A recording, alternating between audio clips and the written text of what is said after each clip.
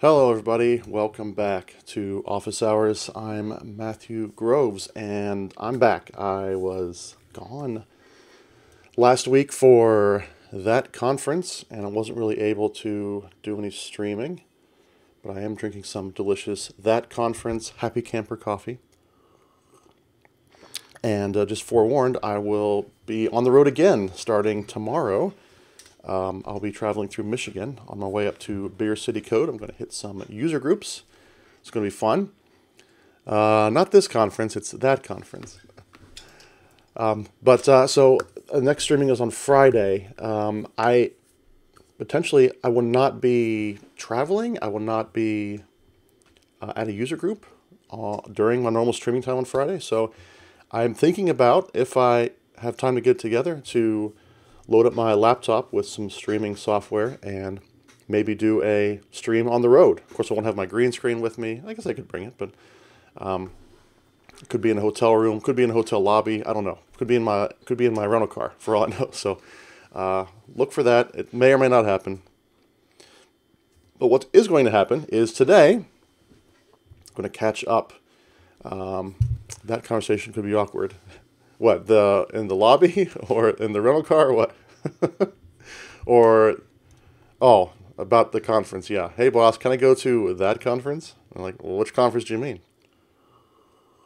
Yeah, I think that's actually the reason he called it that.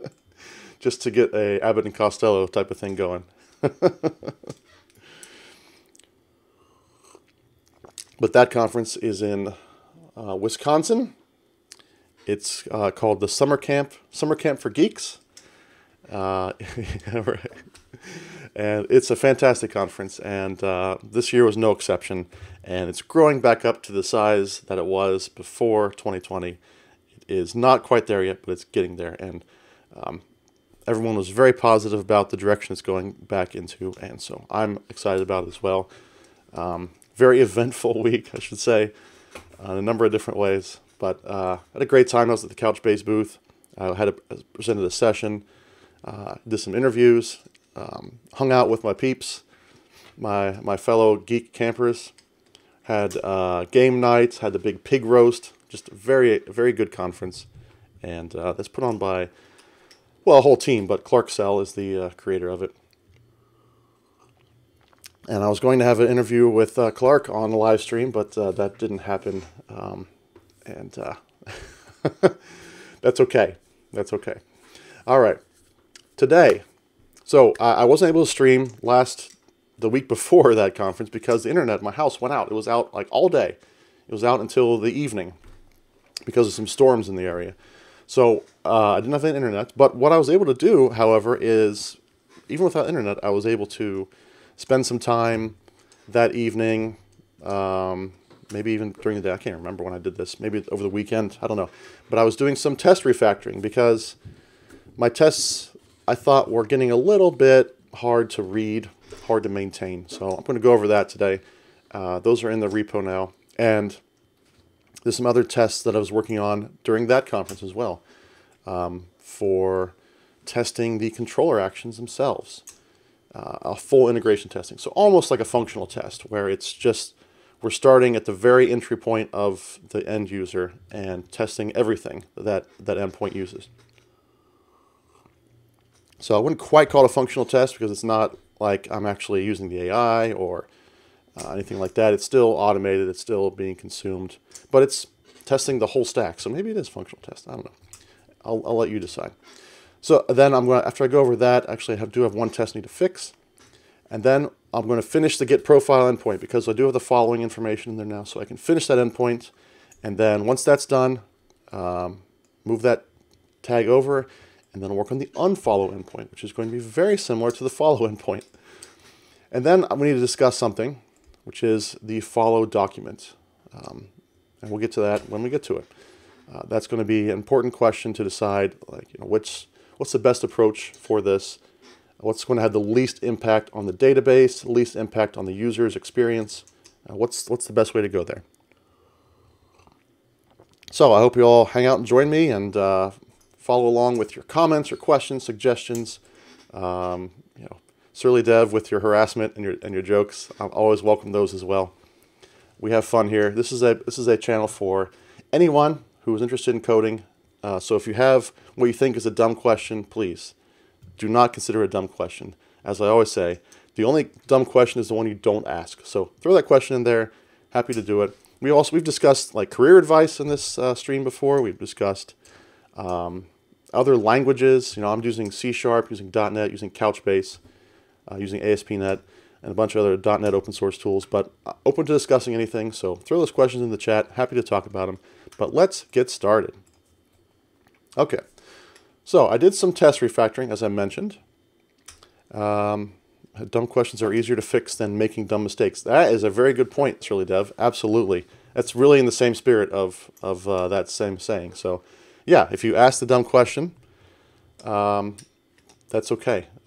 Because if you don't ask the question, you could make a mistake. Right? So, yeah, it's much easier to fix that. Just like it's easier to fix code before it's in production. So it's always good to catch those bugs before you deploy it. Playful jibbing? How do you say that?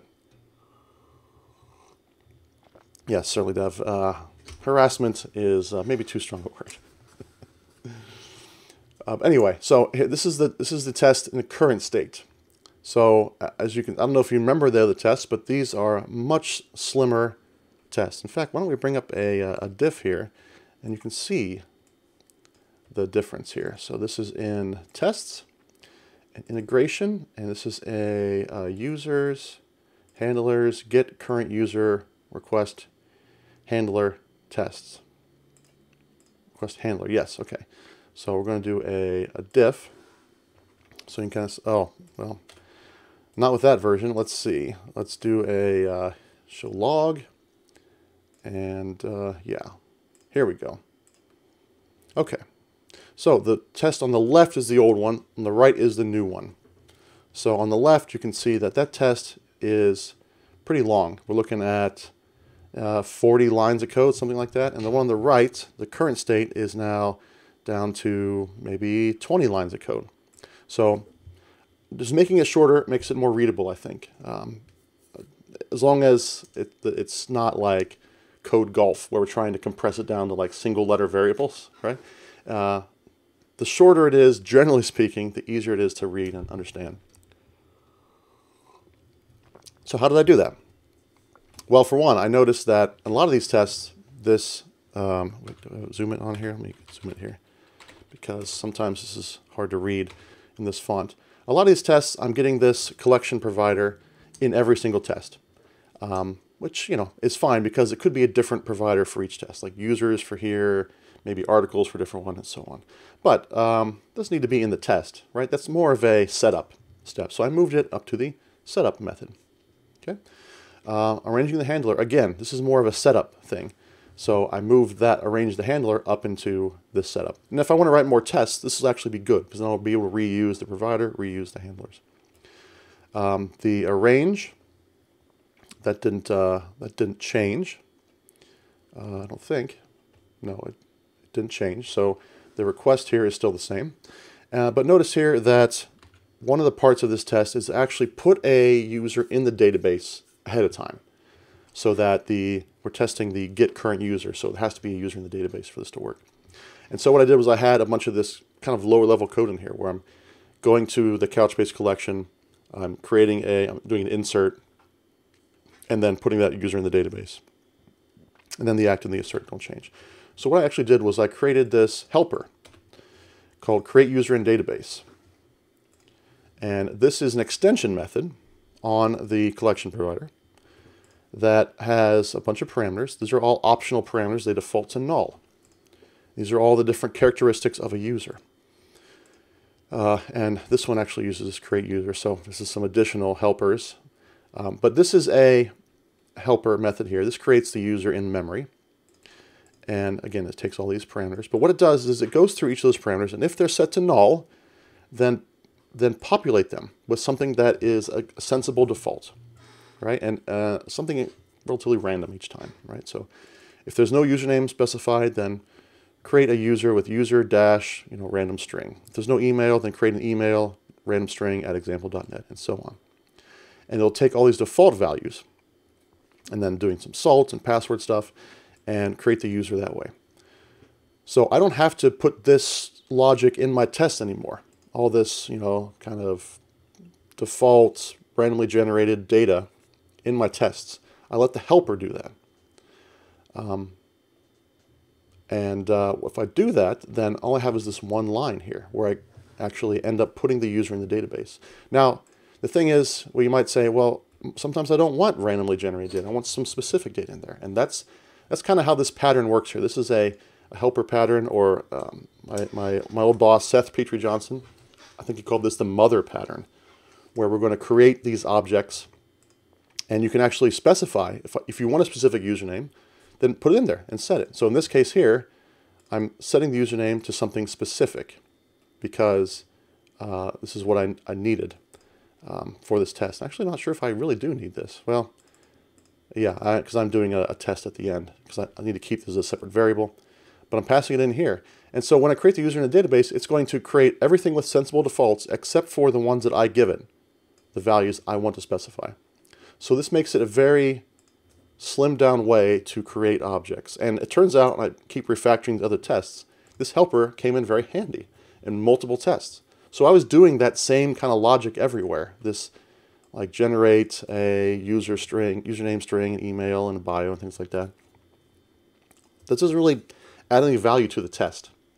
So having them in the helper here kind of abstracts it away, makes these tests smaller, easier to read, and a little more intent in the name as well. Create user in database. It's very clear what that means, putting user into the database. But it's only, this helper is only in the test project. So I can't use this from, I shouldn't want to, but I can't use this from the main web project. This is only for tests. So it's not going to have the level of validation and business logic that the actual database code will have, which is fine. It doesn't need it because we're using it just for tests. So I think this test is much slimmer, much easier to read, and I'm much happier with it. Okay, so I've done that with all the integration tests. I probably still need to do that with the unit test. It probably could be refactored as well. But the other tests that I've done is I was curious about writing some tests against the controllers themselves. So if we go back to the web project, here's a user controller. These are the endpoints that the front end will be calling. And these are the ones that are documented. These are the ones that appear in the open API UI, the swashbuckle, the swagger. And these are very, very slim methods, right? They basically are just taking in a model, passing that model to a mediator, and then interpreting the results as various HTTP codes. But I thought, even though they're slim, there's not much there, it's still worthwhile testing them. But not just them in isolation. That probably not a very valuable test. So I wanted to test as if this endpoint was being called by an end user or by a front end. So that is where Web Application Factory comes into play. And I just learned about this because I'm working on, I'm helping review a book about, reviewing a couple books actually about ASP.NET and .NET and refactoring. And this is one of the things that was brought up, and I wasn't aware of this. So this actually makes it a whole lot easier to do this kind of testing. So I basically just create a Web Application Factory. I give it my startup, my program, and it spins up a whole ASP.NET server basically in memory, which is where it usually is, right? But in memory, and then I can start creating. I can create a client to send requests to that application. And so what that looks like is down here. I'm just saying, okay, make a request to this endpoint with this payload. And it's going to go and run through the controller as if it were a real ASP.NET web server instance. And it kind of is, right? And so I can do a very high level, almost black box testing of these controllers, where basically whatever I pass in this case I'm passing in various combinations of null and empty string for the logins. And what that should do is that should lead to certain validation errors, like email address must not be empty and password must not be empty. So I don't really care what this controller is doing. It could be calling a mediator, calling a database, calling a third party. It doesn't matter.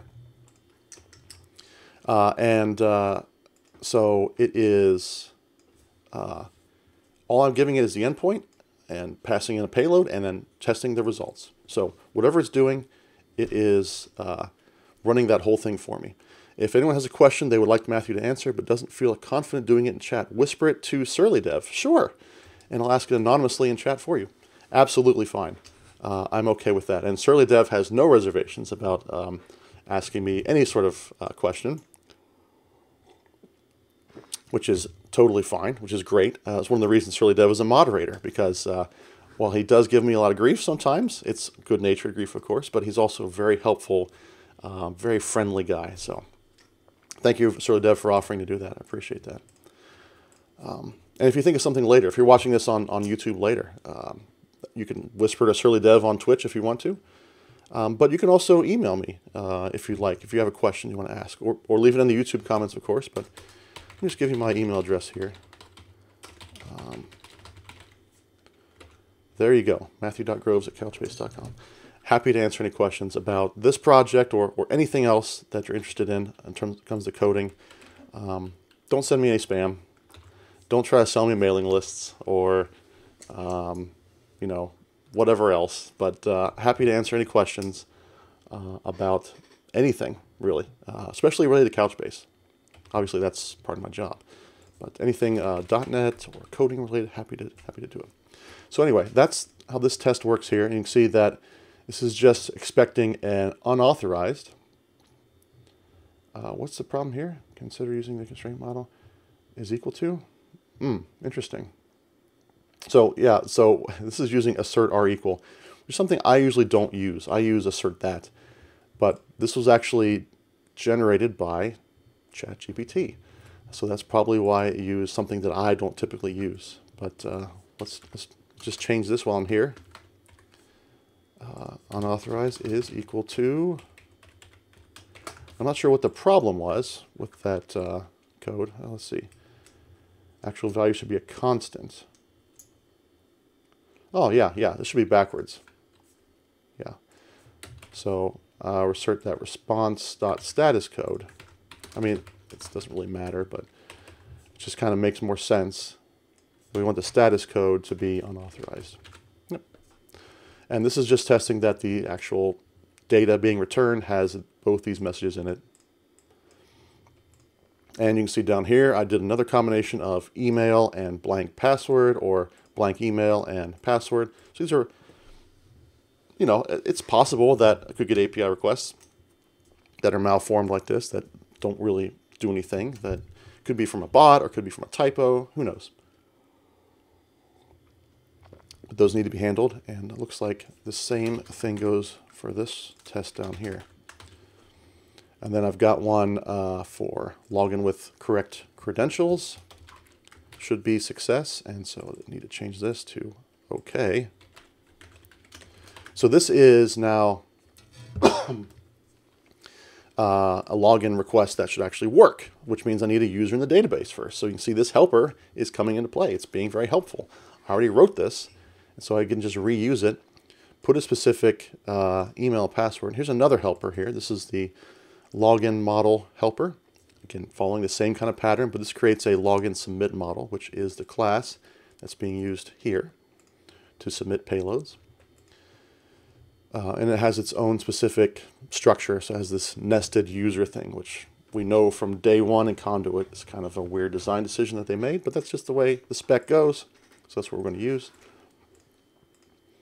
So there's the user controller. And so this test is just to make sure that, hey, the successful login works. And this is where I actually have an issue. So I know I was working on this on my laptop. I just committed this to source control, so it's actually breaking the build right now. So this test works. It's just that it's a little awkward to do the assertions at the end, because the end result of this is an object that contains this user property, which contains the actual user view. So it's that nested user again. But I used a anonymous object here. So how do I get that anonymous object out? The JSON string will be there, of course. So the whole JSON will be there. So this will generate, this right here will generate all valid JSON. But then how do I get that back into C# to do the assertions on it? So that's what I'm looking at right here. So one way to do it is I can certainly just take the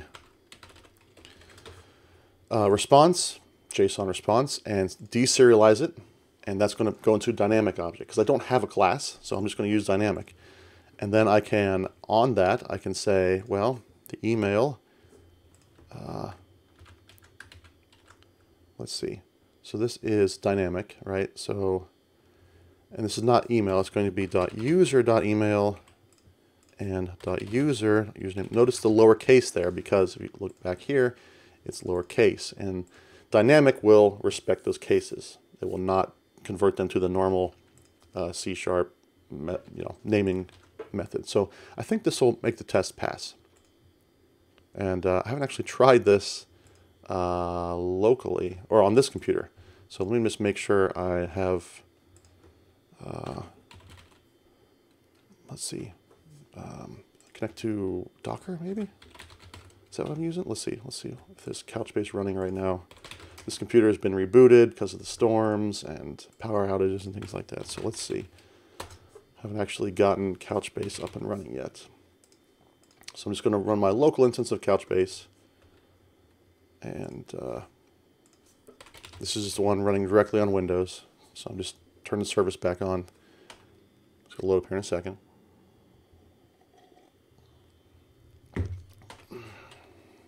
Okay. Logging back in. I have some issues with this running directly on Windows. I don't know what's going on with it. It seems a little bit slow, a little bit laggy. It's an older version. I mean, not that old of a version, but yeah, I don't. This is going really slowly, so I don't know what's going on there. I'm going to go ahead and stop that one. And I probably should be using Capella. That's what I should be doing. But let's try Docker first.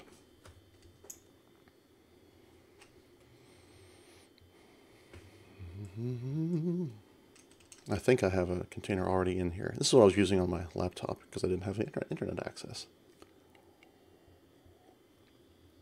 to use Capella.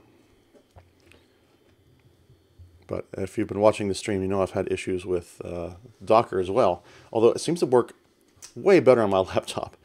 So I don't know what's going on here. This, I haven't updated or paved this machine in a long time, and Windows 11's out there, kind of something that I'm using on the laptop, but not using on this desktop yet. So it might be time for a whole system wipe, but the time for that is not now. I got to get through some travel first, and then C# Advent is starting up pretty soon. It's August. I know Advent starts in December, but I got to be ready with some updates and bug fixes and setup, so I can open the call for people to join C# Advent. I'm looking for 50 people. Again, if you've not heard of C# Advent, csadvent.christmas. Yes, that's a real website, csadvent.christmas. And I run that every year, and you can see this is 2022's. So 2 people a day are posting C# related content, and a blog post, video, podcast, whatever it is, video, I said video already, GitHub projects, whatever it may be, posting these to C# Advent. And so every day, like December 1st, these are the first 2 that are revealed. And the rest of them are kind of hidden, just like an Advent calendar. And then day 2, these are open and so on. So I need 50 different signups. Now, some people last year did a couple. But generally speaking, I want to keep it to 1 per person because that's a lot to ask, especially in December. Anyway, this has got to get up and running here soon. So might have time for repaving my computer maybe in January. I don't know. We'll see. Anywho, where was I? Yeah, running this test. Did it pass? unit test sessions. It did in fact pass. So the issue with this test is kind of the dynamic part there. Like, that's fine. But if this changes in the future, it's going to possibly break this because there's no class being shared between them. But on the other hand, I don't want to just create a class only for the purpose of unit testing. Like, does it really add anything here to create a specific class? Like if this was, foobar baz instead of just new, what does that gain me other than making my test a little easier? There might be some argument for that, but I think I'm going to leave it at that for now, especially because I want to get on to some features today. These tests are passing, so I'm happy with them. Okay, so speaking of features, let's get on with it. Right, that's the next thing? Yeah, so this Git profile has been hanging out here in this update docs column for a while because if we go to Git profile handler,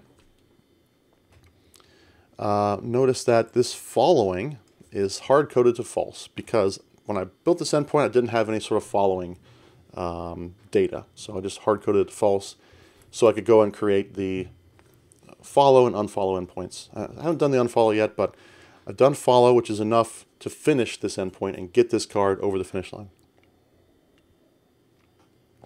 So, with that being said, basically I just need to change this following here to look up the following. So we can say user data service dot is current user following. And so in order to look that up, I need the current user's username, which I believe I have in request.username. I need the user I'm following.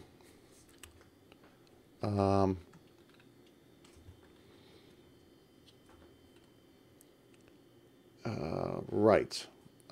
Wait a second, let me think about this.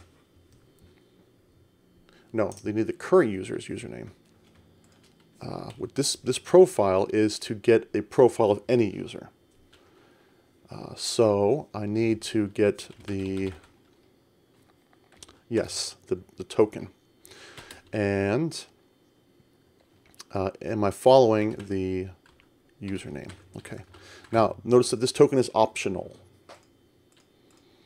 So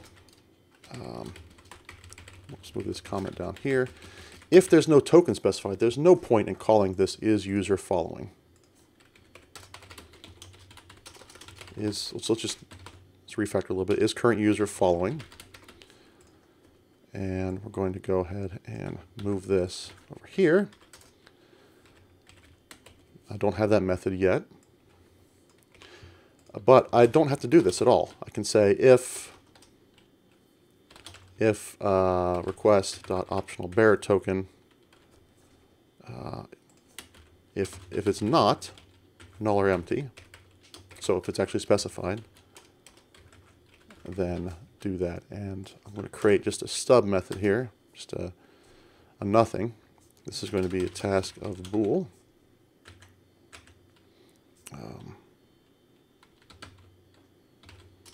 Current user bearer token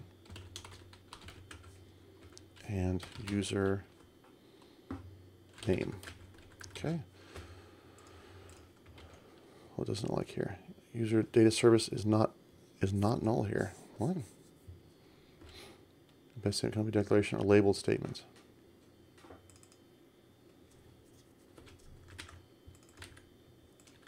What? Invalid embedded statements? What are you talking about here? Oh. Because, oh wait. Oh, still doesn't like it.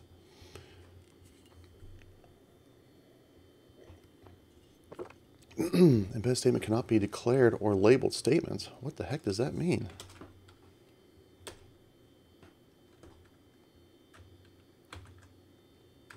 Why can't I do that?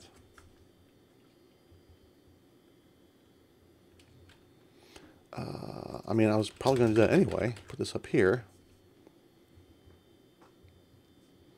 Make it false by default. It's odd. Okay. But then I thought I could just refactor this. No.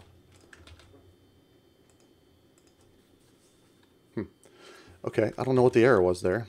Confused by that. But yeah, basically, if a token's not specified, then don't even bother. It's just you're not following them because you're not even logged in. Otherwise, let's go and check. So, got to go ahead and make that method.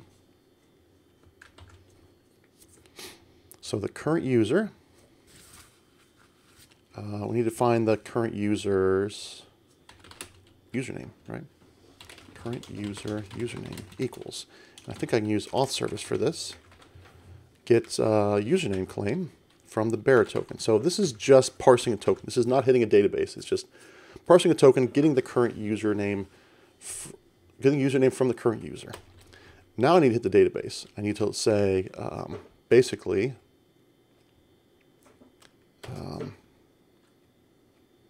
So there's a different. So this probably belongs in the. Is there another service for following? How did I do that?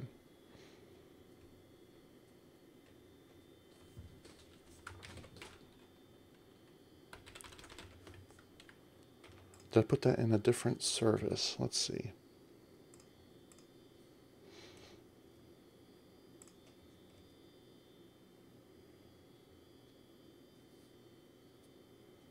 I did. Yeah.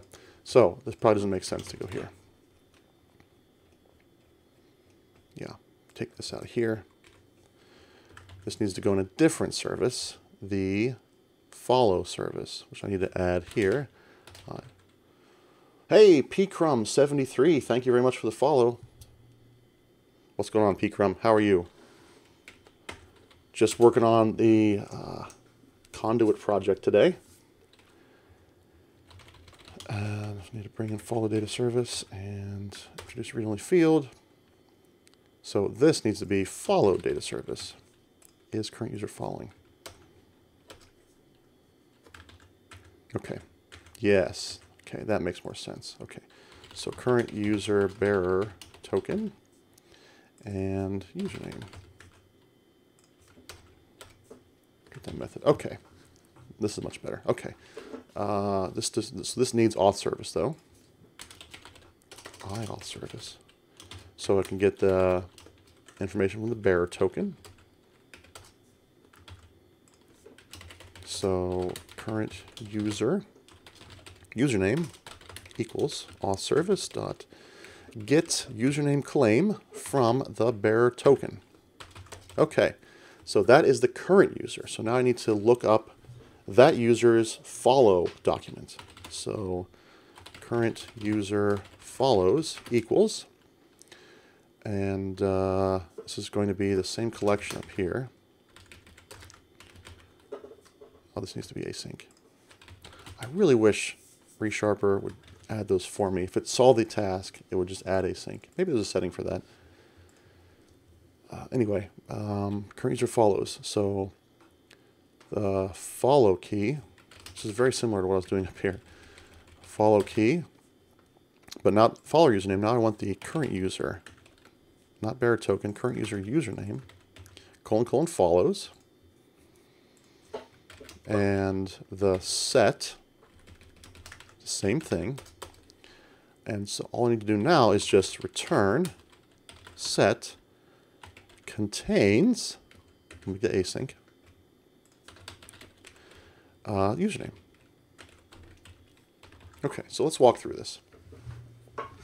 So I have a bearer token, which is a big string of gobbledygook that encodes some data, including username.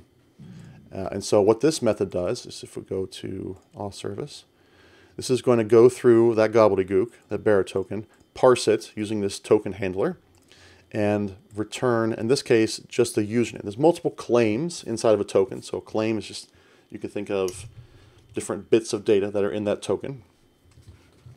There's other stuff in the token. Sometimes it's just a arbitrarily random string, like a password. You can think of the token as that, but it has information embedded in it, which is kind of what makes JWT interesting. And so this method is going to say, okay, I know there's multiple claims. I just want the username claim. So claim type username, which I defined up here, right? Claim type username. There's multiple built-in claim types. I need to add a username one. And so it's going to get the username from the token. So whenever I'm making a request, it's like, give me the profile for Surly Dev. I'm Matt. Here's my token. Give me Surly Dev's profile. Well, that's easy enough. I can look that stuff up in the database, like his Surly Dev username, his bio, his image. But in order to get whether or not I'm following him, I have to look that data up in another piece of data called the follow document, or follows document. So this is, I now have my username, so M Groves, Matthew Groves, whatever. And I have Surly Dev's username. So this gets turned into Matt Groves here, and this is already Surly Dev.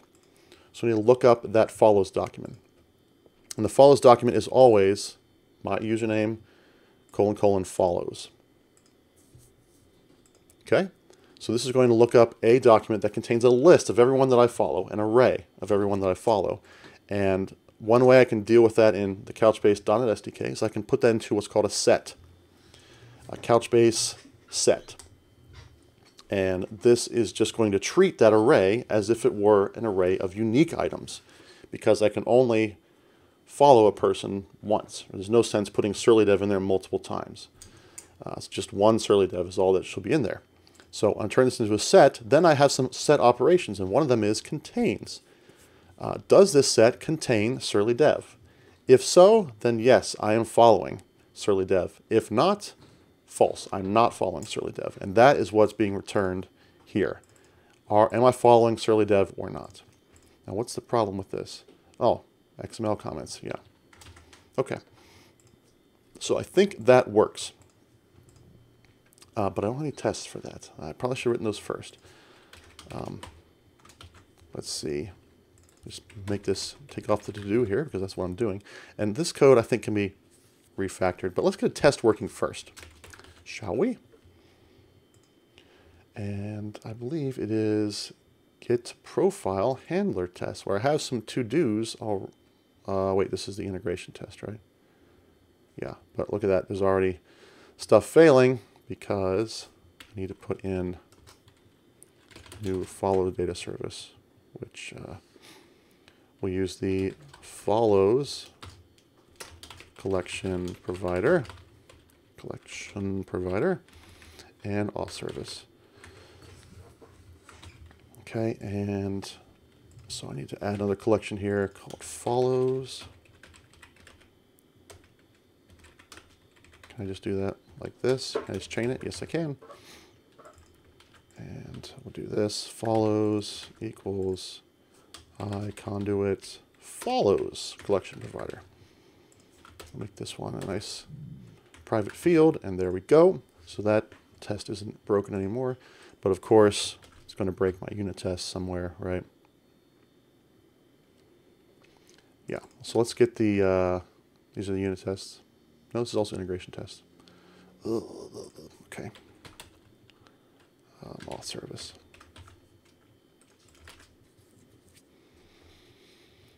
That's the one problem with having to construct these test objects all manually, is that it breaks a lot of tests when I add dependencies. So this is okay. This is the unit test I wanted to work on. So, but the alternative is I have to construct my own container, which I think is just as much of a pain in the butt. I just won't have to do it as many times, I suppose. I don't know. I haven't found a really elegant way to do that I like. So, new mock here. We're in unit test territory, so I'm just mocking things out. Hello. What's your problem here? Follow data service. There we go. Get it together. Visual Studio. Okay. So this down here be another mock. And maybe this handler should be refactored up to the constructor. I mean, probably. That makes sense. It's the same exact code, right? Yeah. So let's move this. Do some refactoring while I'm here. It's not arranged anymore, it's setup. Setup handler.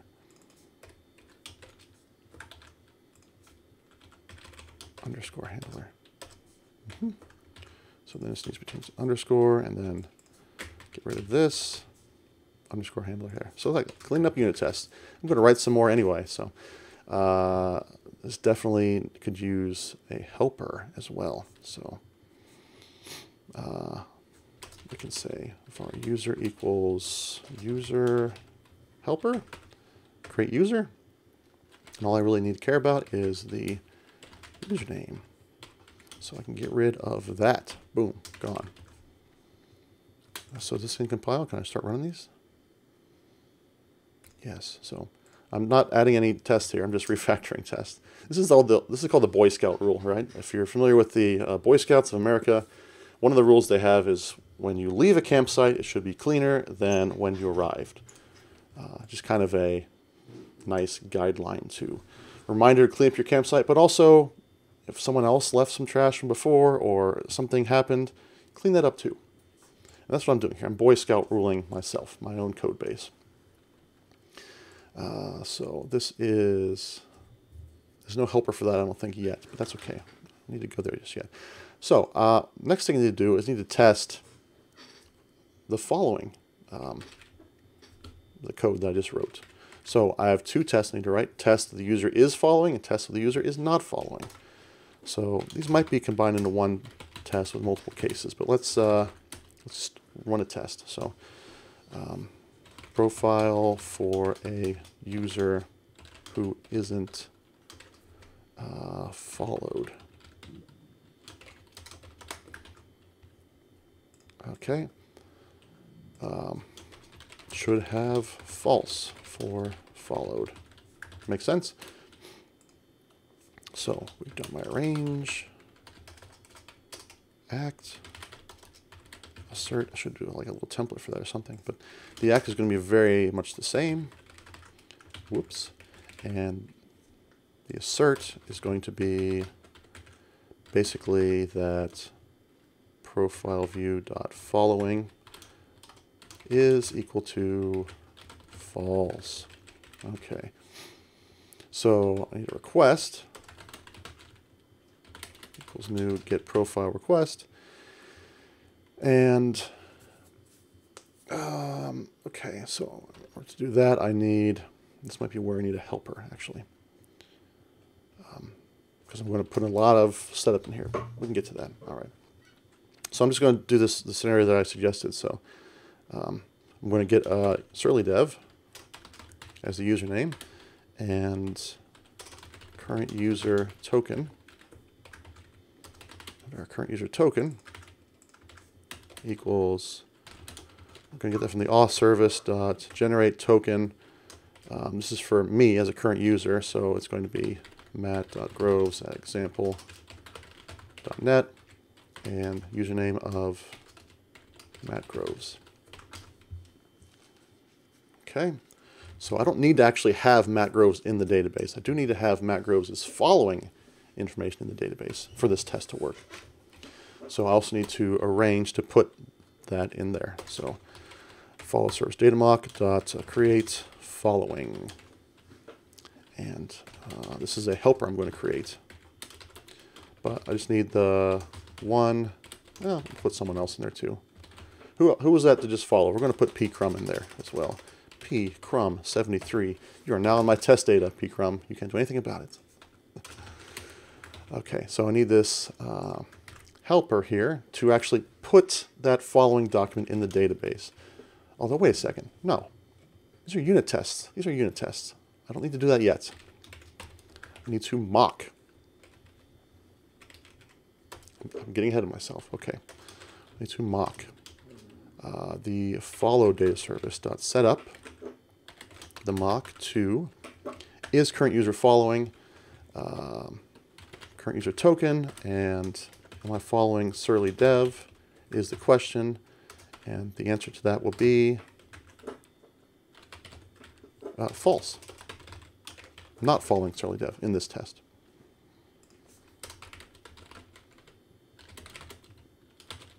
for user to not be followed. So there's the request, act, and I think that's all I need. Good morning, Napalm Codes. How are you? Welcome. You just missed out on a chance to be in test data. That looks like it failed. Let me just try this again. The old null reference exception. Okay. Get profile by username. Okay, because I didn't mock out that. Let's see. Get profile by username. So, yes, it still needs to get Surly Dev's profile. So, that needs to be mocked out as well. m.get profile by username. Surly Dev returns async new. What is it supposed to return?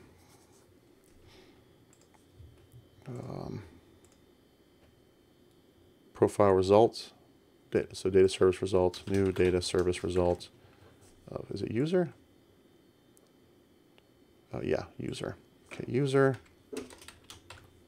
So what's new, Napalm Codes? How are you? I can't remember data service user, how I set that up. It's all constructor based, okay. So this is going to be the user and data result is okay.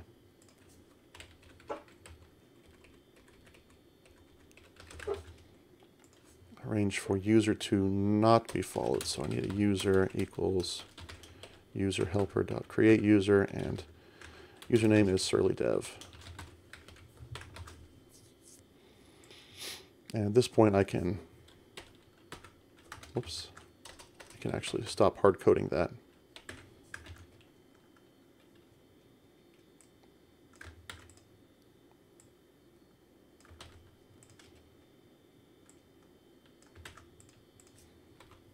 Nope.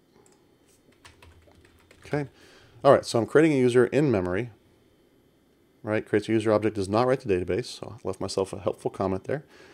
Setting up the follow service to mock the fact that I'm not following Surly, and setting up the user data service to return a Surly Dev's profile. Again, I'm not actually hitting the database because it needs that, otherwise it bombs out here. Nothing new or exciting me. Well, I just got back from that conference. Got some Happy Camper coffee. And I'm going to turn around tomorrow and begin a tour of Michigan. Some Michigan user groups from Detroit up to Lansing, and I think back to Detroit again, and then to Grand Rapids to finish out the week.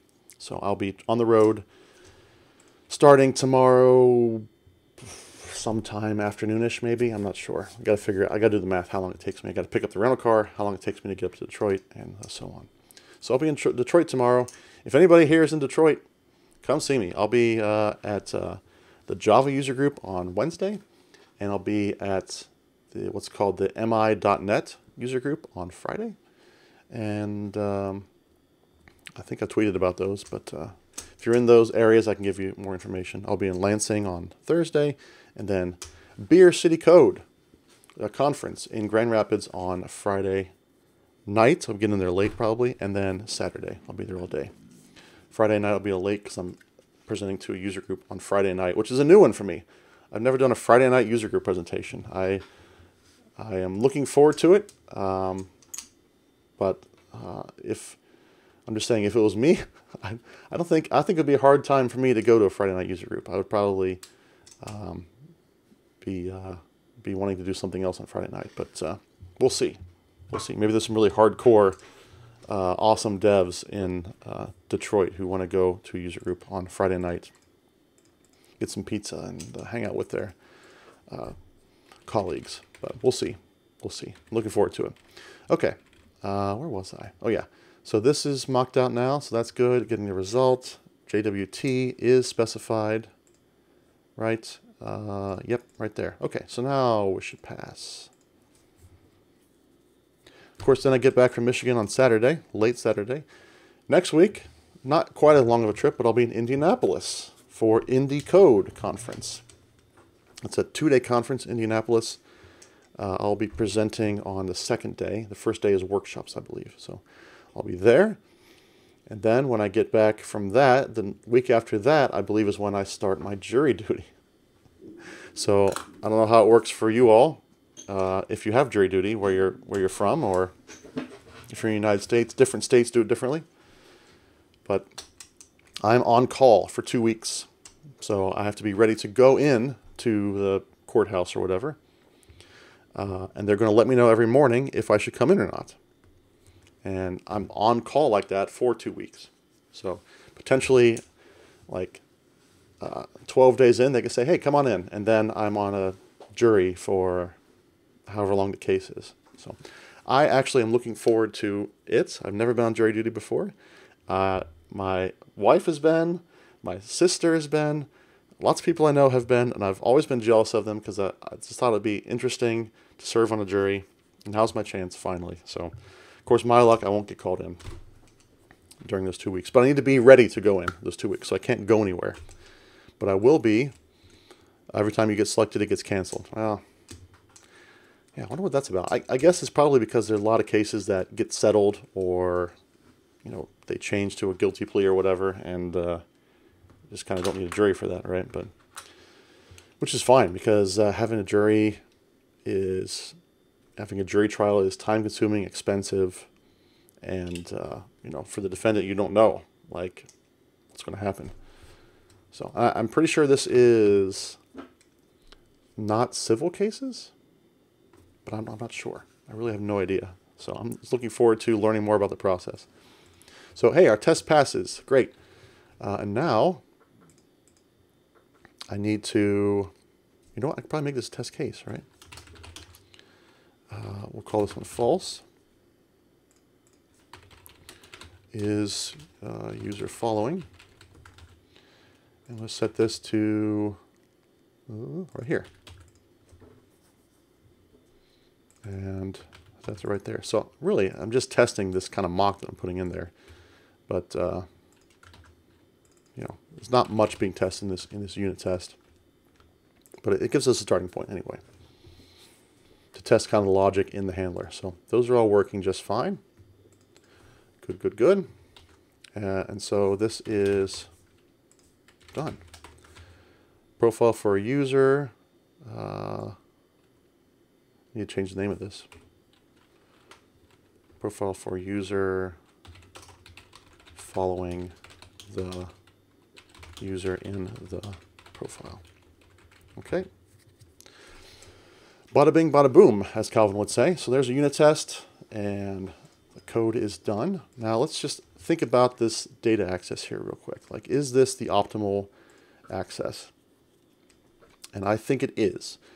All I'm doing is two things. I'm checking the token, which is very quick, no data access involved there. It's just JWT parsing. And then I'm doing one lookup of one document in Couchbase. And looking in that, see if there's a certain string in that set. That might actually be in multiple operations there, because this is kind of encapsulating the details of how it works. But I'm going to just take for granted that this set is going to be the optimal set of operations behind the scenes. And if you remember a couple weeks back, I actually put together some benchmarks to compare the different options in Couchbase for managing this. So I compared a set, which is what I'm using, versus a list, which is like a set, except there's no constraint on any uniqueness there, and then a raw array, just handling it myself. And there's strengths and weaknesses to each of these approaches, right? And this is all committed, so if you want to see all these benchmarks, you can. But the eventual conclusion, if I can show it here, maybe, where is it? Is it here? Yeah. Yeah, so here's the conclusion that I came to. These are the benchmarks that I ran. And we look at this and you say, well, gosh, Matt, you need to, all the finds are about equal. So I think I'm pretty confident there that the set that I'm doing, the set lookup, is pretty fast. Within some standard deviation, they're about equal, right? The actual, the operation here, add to set, is the one that took the longest, 26,000 microseconds, to actually add an item to the set with a pretty wide margin of error there. Actually, only ran 50 times, I think. And so the add to list was much faster. Of course, I lose the constraints there. So add to array optimistic locking is pretty fast. That has an optimistic constraint on it, which I covered all these before. And then add to array pessimistic is what I assume the add to set is doing behind the scenes, but it must not be the case. I must have missed something there because it's not as slow as add to set. However, with all this information in mind, the find is what's going to happen the most often. And so all of those are roughly equal. So I may as well use the set there because I get the benefit of unique constraints. The add to set is 26,000 microseconds, which is the longest, yes. But that's not very much time. That's 260 milliseconds, right? That's less than half a second to do that. And it doesn't happen very often. How often do you follow someone on Twitter or Medium? Not as often as you get their profile and determine whether or not they're being followed. So I think that's okay. Of course, my comment here was add to array optimistic, but list might work too, and I contradict myself later because set is more ideal. But I did this research ahead of time, so I can change it if we need to, because all that stuff is in this user data service. So this is one of the benefits of having your data access separate from your handler, from your logic, is that people say, oh, you can change your database easier. Okay, how often does that happen? But you can change your data access methods easier. So in this case, I am just doing a simple lookup here and using the set. If I wanted to, I could put the more complex array logic in here if it makes sense to for performance reasons. I could change that here. And this is one of the things, if you're in the relational world, hey, it's that onion. Thank you for the follow, that onion. Are you from that conference, that onion? We were just talking about that conference. Oh, I've got to sneeze.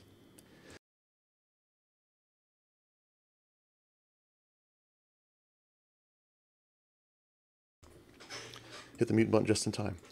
So with a relational database, this is also applies, right? You can change your SQL queries, your whatever you want in here. But I think it's even more applicable with Couchbase because there are multiple options for interacting with data. So it's key value lookup, which is the fastest way.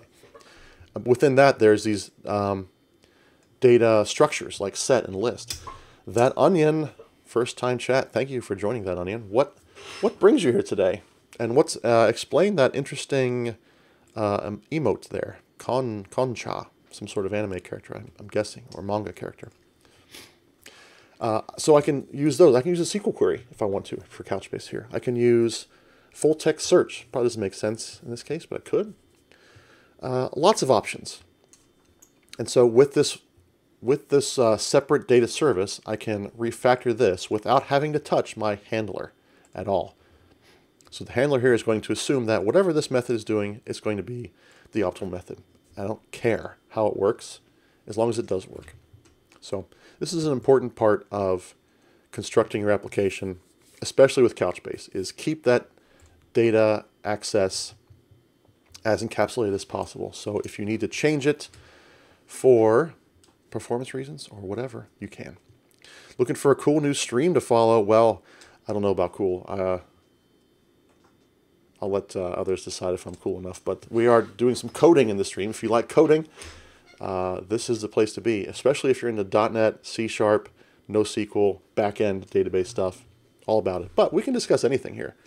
People drop in, ask for career advice or opinions on languages and frameworks. Happy to talk about those as well. So we're very beginner-friendly channel. You can ask any question you want to. The rule is the only stupid question is the one you do not ask. And Surly Dev has a corollary to that, is it's easier to fix a stupid question than it is to fix a stupid action you took by not asking the question. Something like that. Always ask questions. Dumb questions are easier to fix than making dumb mistakes. There we go. So backends are cool. I'm glad you feel that way, that Onion, because I'm very much a backend developer. I'm not a front-end developer. Napalm Codes, what's it like working for Couch? I assume you mean Couchbase. Any good .NET opportunities there? So, Couchbase itself, Couchbase Server, Couchbase Sync Gateway, those main products, they're not written with any .NET as far as I know. They're written with C, Erlang, Go, some Java. However, we do have a .NET SDK, of course, which I'm using today. And we have, if you're into mobile, we have a Couchbase Lite SDK for .NET. And there are some associated .NET projects like dependency injection and caching, all for distributed caching, all that work in .NET. So there is some .NET work here. However, you know, in terms of being hired as a .NET engineer, there's not a lot. As far as I know, there's maybe 4 like dedicated .NET engineers in all of Couchbase. Now, I am writing .NET, but I'm not part of the engineering team. I'm actually part of the marketing team. So I'm writing code because I'm just writing an example to help other people work with Couchbase. Well, it's a bummer unless you're really into those languages I mentioned, like Go and, oh, there's some Rust as well.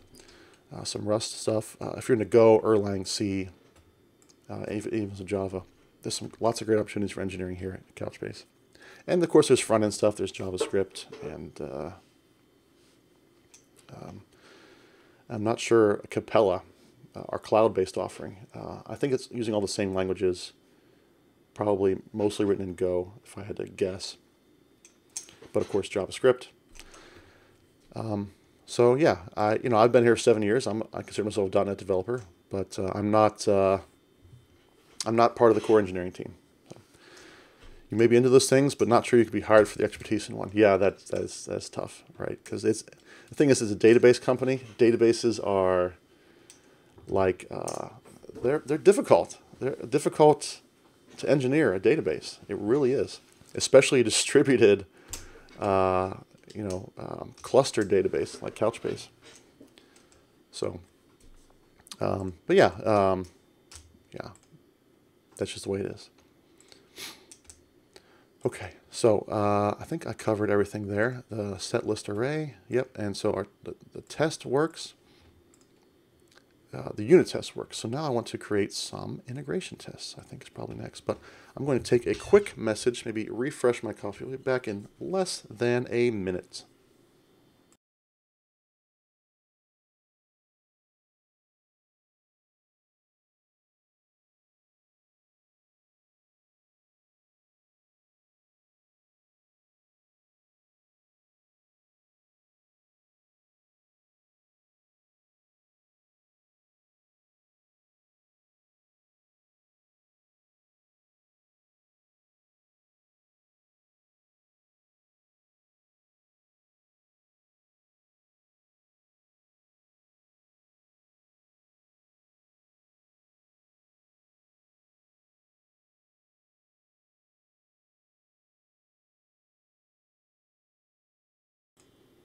All right, I'm back. Told you it'd be quick. Okay, ow, just banged my knee on my desk. All right, so integration tests is next. This is the get profile handler test. So currently, this test should still work, but it's always hard-coded to following equals to false. And create user in database. So I think I do want to create a separate test here, because this is an important feature, I think. Get user when following another user. So all I care about now is the following. Don't really care about these too much. So arrange the user already in database, and I want to arrange database, arrange them following another user. So I need 2 users in the database.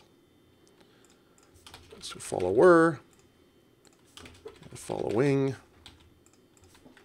and I'm going to do await follows, creates, I don't have that yet, but creates a follow from the user in database following dot username, user in database follower dot username. So this is going to be extension method on, where do I put those at? Let's see. Yes, follow helper. Yes, okay.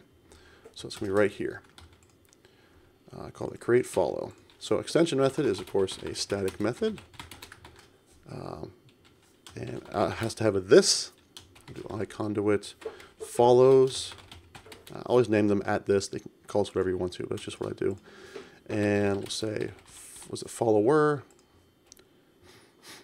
following, and follower, following, user, follower, user. What doesn't it like here? What's the problem? Is this a static method? Oh, it needs to return a task. Yep, obviously. Okay. So then I'm just going to go ahead and do something very similar to what I was doing up here. Follower user. Maybe I'll change that to match the naming up there. Following. Okay, so there I've got. Okay, in this case, so up here I'm trying to see if the document exists. If it doesn't, that's actually, you know, this is an assertion, so I don't want to create that. But in this case, I want to create it, right? So if it doesn't exist, then we're going to go ahead and create it.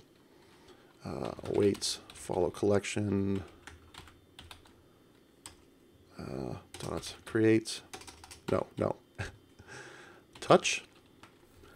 No, not touch. That's different. What I want to do is just probably insert. Although probably would be easier is if I just skip that stuff and just say upsert. So upsert will either update it or create it. Although, let me see here. So I want to use set. All right. Going back and forth on this a lot. Okay. Let's see. How do I do a new set? Let's see. Get profile. Yeah, let's see. Where was I? So this is, I have a hard time remembering syntax like this because I don't use it all the time. Collection.set. Follow collection.set. It's just going to be string and follow doc ID. Okay. Now, I think this will create the document if it doesn't exist. All right. And then I can just say set dot add username following. Okay. So that's going to create a follows document if it doesn't exist and add this user to it. Okay. All right. So this is going to be equal to true then. The bearer token should be something. So auth service. Just do new auth service, right? I don't have auth service up here. I do now.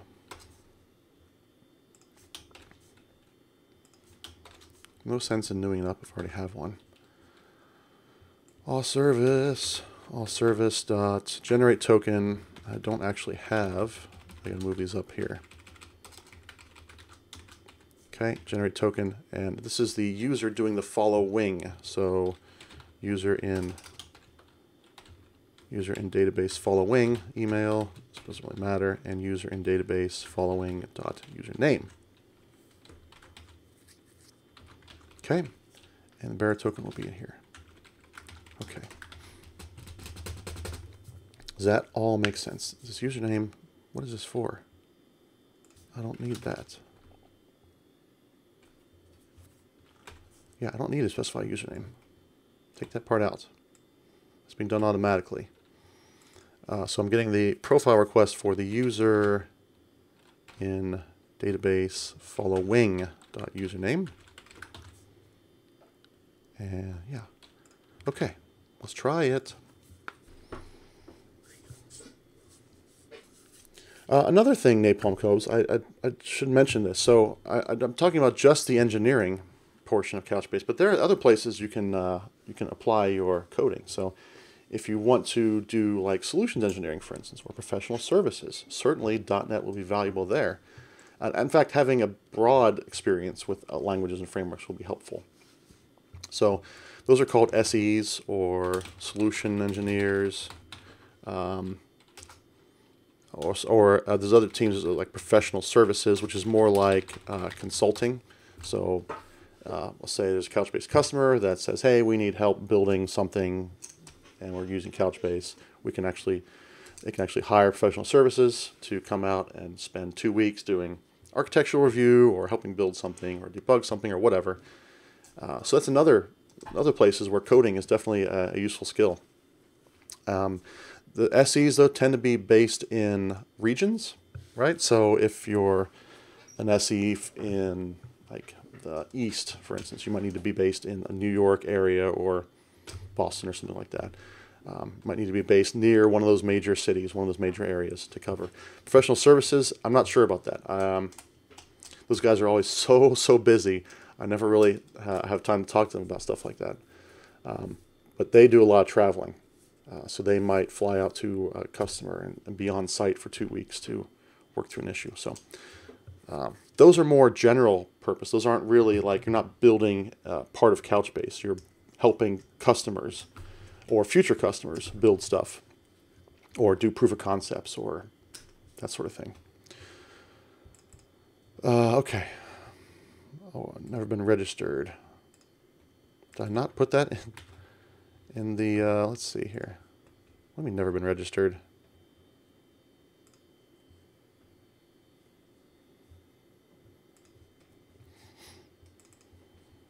It's possible I didn't register it. Unrelated, I was trying to start a new Blazor Wasm project last night, but the .NET 8 preview bits aren't all there yet. I have not touched .NET 8 yet. This is .NET 7 you're seeing on the screen here. I generally kind of stay away from the preview unless I have a really good reason to, because that's sort of thing's going to happen. I'm going to end up spinning my wheels and not get something done. And I already have enough trouble with that. So let's see. Yeah, it's right here. iFollows collection provider.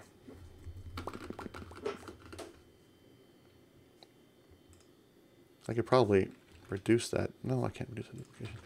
What is the problem here? It says not registered. Conduit follows collection provider has not been registered. Oh, wait, no, yeah. Oh, gosh. Put the wrong thing there. All right, here we go. Usually don't touch preview, but Greenfield, everyone says you start on 8 now. Who's everyone, right? I am confident that there are people starting Greenfield projects, plenty of them, who are starting it on versions as old as like 5 and 6.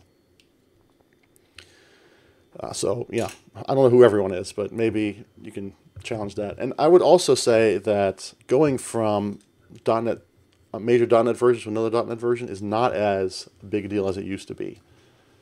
Right? Like going ASP.NET 2 to ASP.NET 4 was complicated.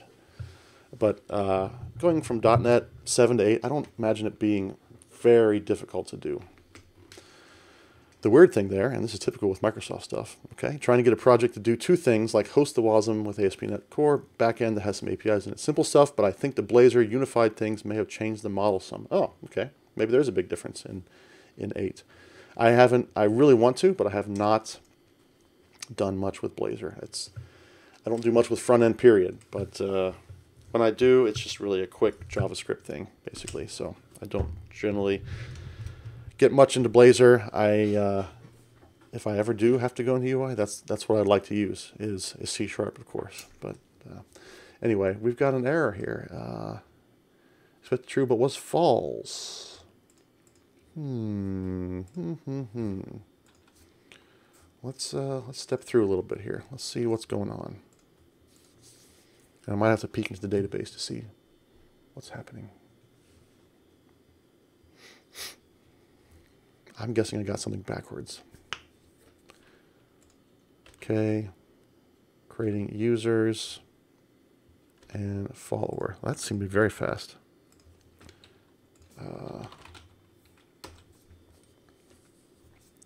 Let's have a look. What's in there? Okay. So I've got these users, and I've got should have 2 users. I only have 1 user. Uh-oh. Why do I have 1 user?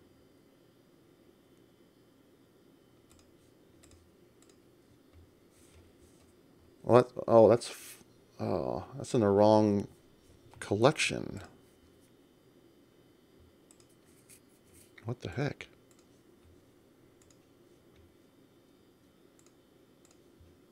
Well, okay. I'm not sure what happened there. Okay, there's 2 users. I must have been in the wrong. Okay, whatever. 2 users. So SIA and A5E. This is A5E is following SIA, so that makes sense. So follower is A5E. Oh, see, that might be backwards. And SIA is following. SIA is following. Wait. Oh. I hate these names. I hate them. Okay, let's try this again. User in database doing the following. User in database being followed. Okay. So create following and follower doing the following. Okay. Okay. All right. All right. Okay. These go away. Oh, shoot. I didn't mean to stop it. Yeah, that's okay. This test should take care of it. All right. Try this again. Naming things. Am I right? Always the big problem.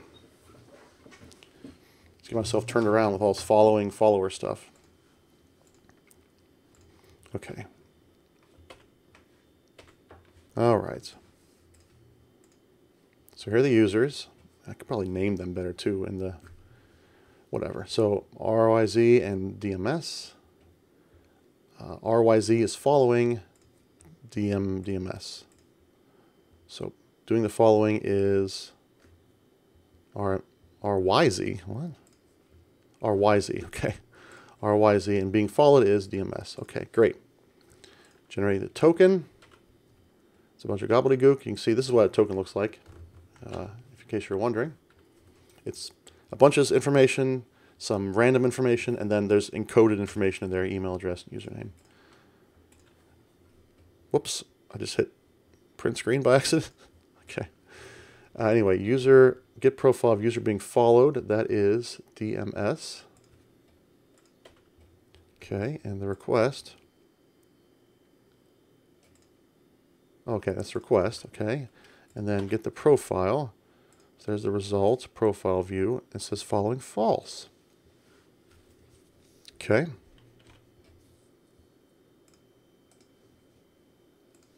So let's step through this guy, I guess.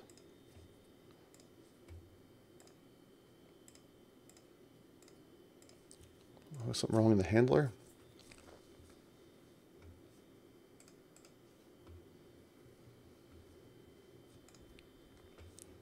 Okay, here, I'm going to do something else here, just to make this easier for me to follow along.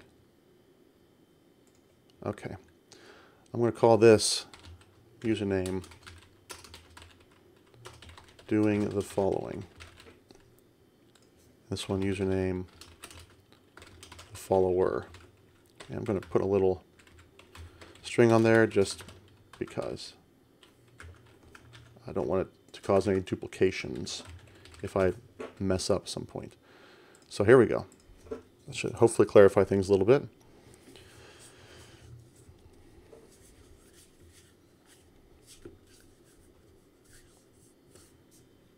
Okay, so now I'm in the handler. As I go back to my database, here's the doing the following, and there's the follower. Doing the following. Wait. I call it the follower. I should call it the followed. Terrible. The followed. Okay, let's try this again.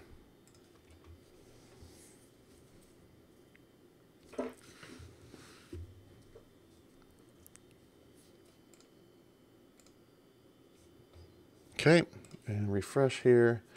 So, doing the following, the followed. Okay, that makes sense. So we're going to get profile by username. Let's just go into that. Okay, so that's probably fine. This is getting followed, right? Username's not in there. Okay, that's okay, because it's the followed.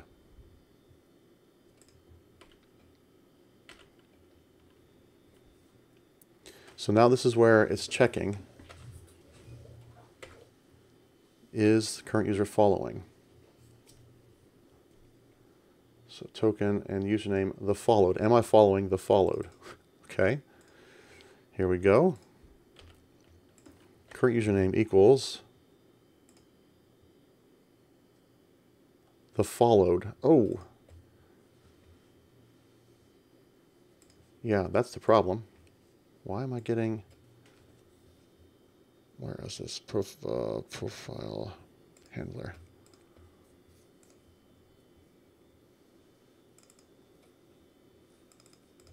It's passing in the wrong token, I think.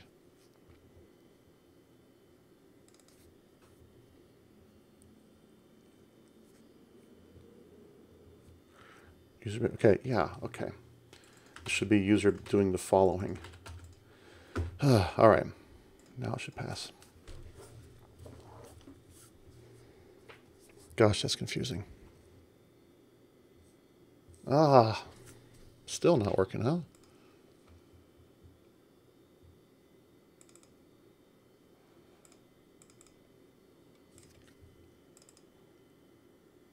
Now what's the problem?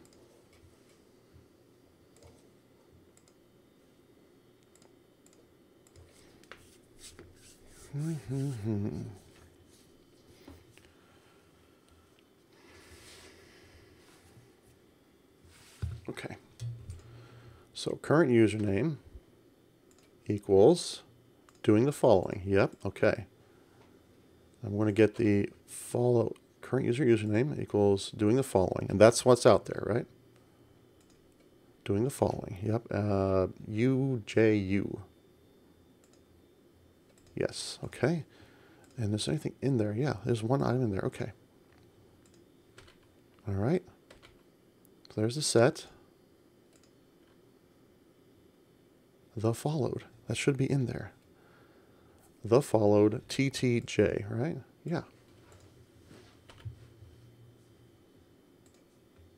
Oh, where was this? This was profile handler.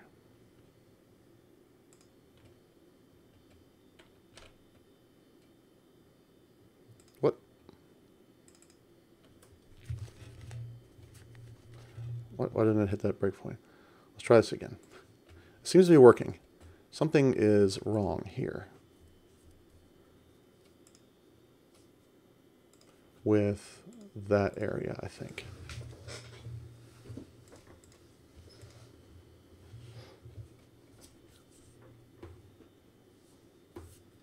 Okay. Why is it returning false?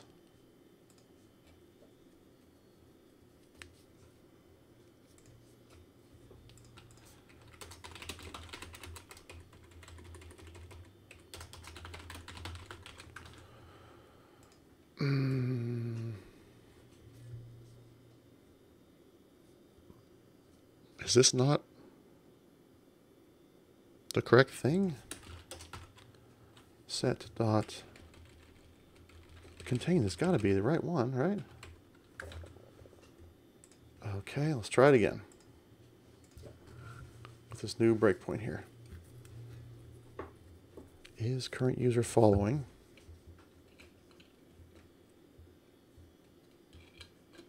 What? Why didn't it hit the breakpoint? Oh, okay, there we go. All right. Result false. Doesn't make any sense. 0KO. Whoa, what the heck is that?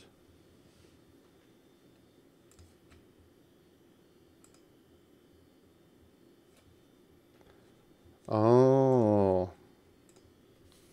That's weird. Okay. All right, that's what's going on here. So this isn't the username. This needs to be value. Oh, boy. Hey, salty fire buff. Those are some great adjectives. Salty fire buff. All right. What's going on, salty fire buff? Glad you're here. Okay, now the test should pass. See, this test actually caught a bug. So there we go. Before I even tried running it. Perfect. Okay. And then we'll do another test. I don't think I can reuse that when not following another user. So this should be false. And so I won't have this in here. Let me just comment it out. So hopefully that won't cause a problem.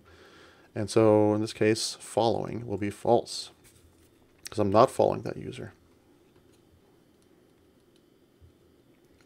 Got to go, but I will be back starting to learn coding again after having a master's degree in IT. That is old. You have an old master's degree? Hey, Salty Fire, master's degree is a master's degree. So, well done on that. But yeah, I hope you'll come back and join. Definitely going through some coding here. Did that pass? What's with that question mark? Let's try this again. Wasn't paying attention. I was reading Salty Fire Buff's message. Got to explain your name next time you come back, Salty Fire Buff. But I appreciate the follow. Thanks for stopping by. All right, so that's passing. Very good. Arrange the users are in your database, but they aren't following anyone. Okay. Look at all these tests. So at that point, I think this feature is done. Let's commit. I got tests. You know what? I'm going to run all the tests just before I commit. Just make sure I don't break anything else. So these tests will take a little bit of time because they're integration tests. A lot of them there. 18 integration, 53 units. Yeah, that seems about the right ratio of integration to unit. You don't want to do too crazy with integration tests because they are slow. And you don't want to do too crazy with unit tests because then they start to get useless. So, oh no. Already got a fail. Ah, I broke something. What did I break? What did I break? The rest of these run here. Make sure it's the only thing that's broken. See, if I didn't run this, I would get an email from GitHub in a few minutes like, hey, your build's broken. Oh, no. Build's currently broken, by the way, because I checked in some code that doesn't even compile. But I wanted to get it off my laptop onto this computer, so just use GitHub as kind of like Dropbox.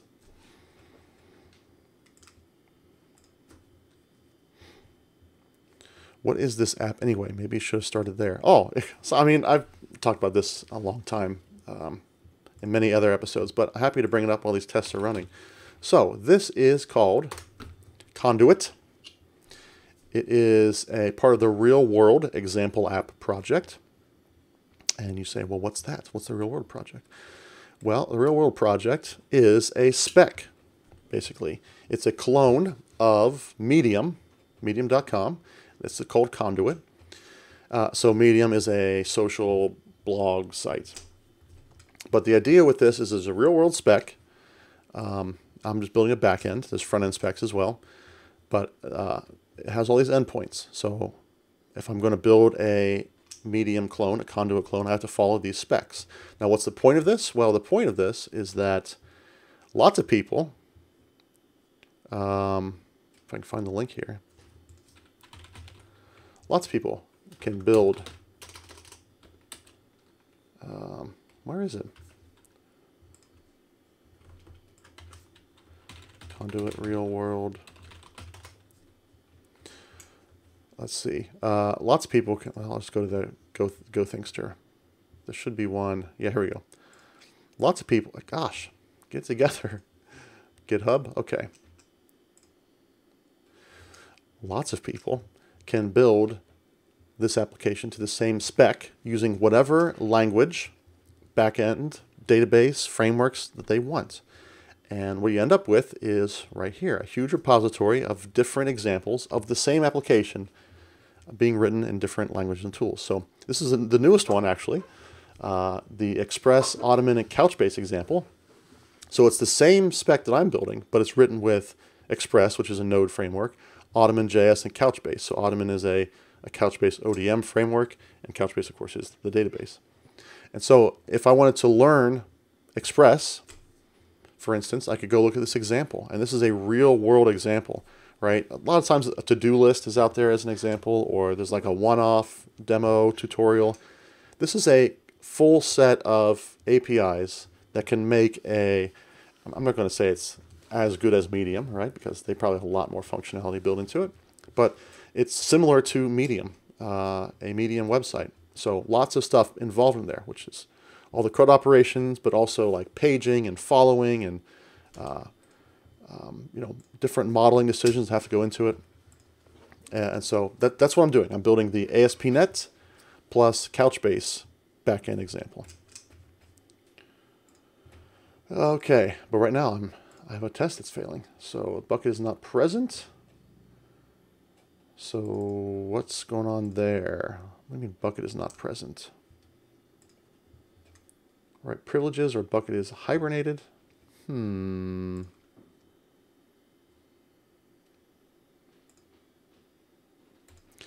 SurlyDev said he would have called it XXL, 2XL, instead of medium, because that's the shirt size that I wear, right? This is a 2XL right here. Rim shot.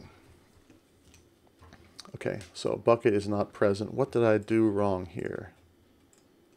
This is the test I was working on earlier that passed earlier. So what did I break?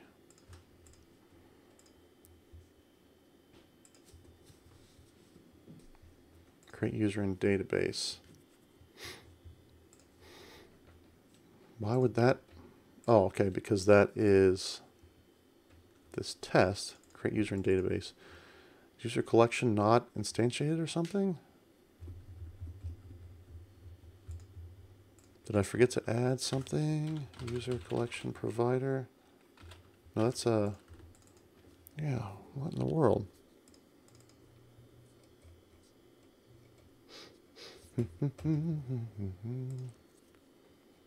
This isn't using the following or anything, right? This is just...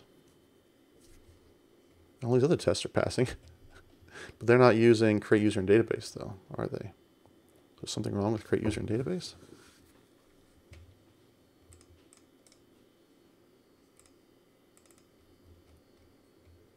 Provider default users. Oh, okay. Yeah, that's what the problem is there. So that's something I need to fix. I do not need to hard code that string. But we'll save that for another time. I might just refactor that on like a weekend or something. because I've done enough with the user secrets and environmental and server error. What? How did this test pass before? What in the world is internal server error? Create user in database, and then content of the payload.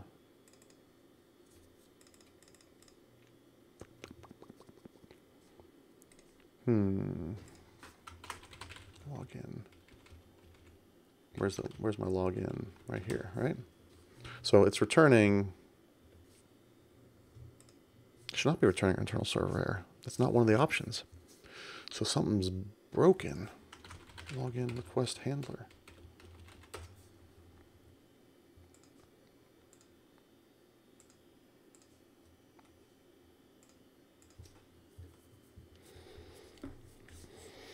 Yeah, so I should probably come up with a really short way of discussing what Conduit is, so I can remind people when they're like, hey, what are you working on? So any suggestions for how to more quickly convey that than going into the whole, oh, Conduit, real world, open source, all this stuff. Okay, so is result valid? Yep. All right. Get user by email. Is that user in there? F4U? What? Oh, that's the email address. Email is, oh yeah, F4U, it's the key right there. F4U, yep. So that should exist. Wait, that's not, no, okay. tmn@example.net. Yeah, so that's right.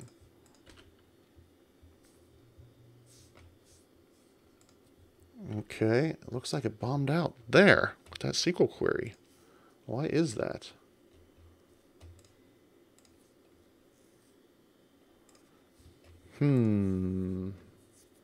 I suspect there's an indexing issue. Is this maybe because I screwed something up with...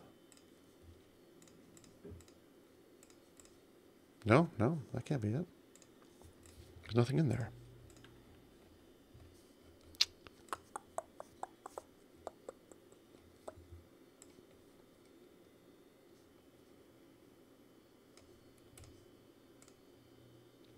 Oh, I bet I know. Let's see.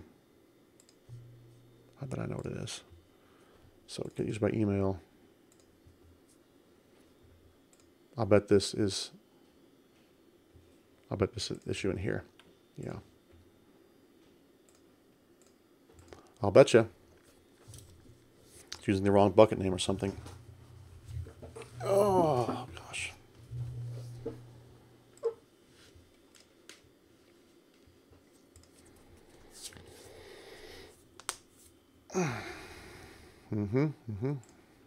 Next. Oh, didn't even get that far.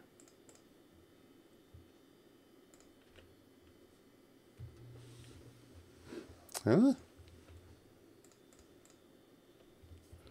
User by email. Should have hit that breakpoint. What is going on? I'm almost sure this is a config issue, but it doesn't explain why the other tests. No, the other tests don't actually hit the database.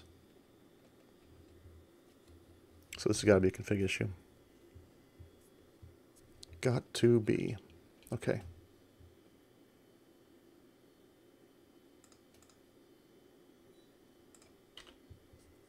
That's where it bombs out right there.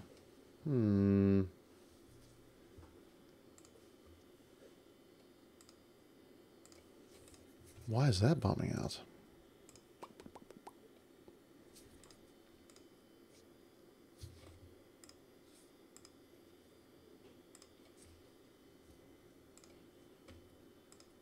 Yeah, everything's gone. All right, let's try this again. I'm going to look at the database this time. See what's in there. Why is this unhappy about it?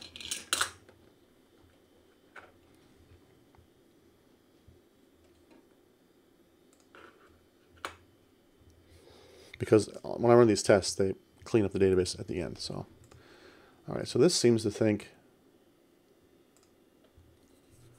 yeah, users and default. That makes sense. So there's users and there's default.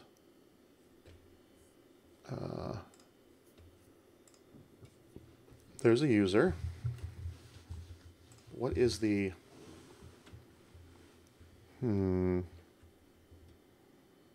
So when this runs, it fails.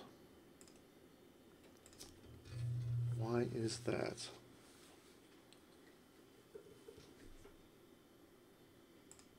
Wish I could see the bucket name from this. Oh, okay, yeah, there it is. So it can't see the bucket name. If you notice here, you can't. I zoom in. Hard to see, but it's saying the bucket name is Conduit. The bucket name is not Conduit. It's Conduit Integration Tests. So it's trying to pull from a bucket that's not there. But the question is, why is it trying to pull that? I think the reason is, right, because, okay, so I got two things going on here. I'm specifying the bucket name here, but the controller, or the MVC project, is getting its own configuration. Okay, I have a to-do here already to do this, and I'm going to use ChatGPT for this. So, or not Chat, Google. So I did this before. GitHub Copilot Chat. I did this before, and so for getting a, just pin this. For getting a web application factory, I use this code. But I want to use user secrets and environment variables with it. How do I specify that? So let's just read this out here while it's responding. For getting a web application factory, I use this code, but I want to use user secrets and environment variables with it. How do I specify that? Right, so right now this is just spinning up that ASP.NET program as is. I'm not passing anything into it. So what is this saying here to do? Web. Okay, I know there was a, I asked this before and there's a different way to do it. Let me just see if I can figure this out. So configure web, so this is a custom factory. Is there a way to do it, which is fine. Is there a way to do it without a custom factory class? Can I specify it when instantiating web application factory instead? I think I asked ChatGPT about this actually, not GitHub Copilot. So let's see.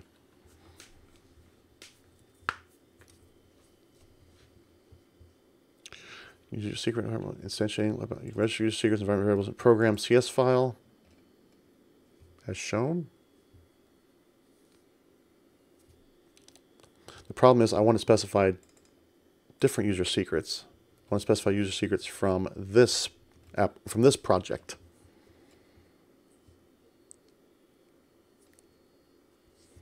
Is there a extension on this? Configure. Create host builder.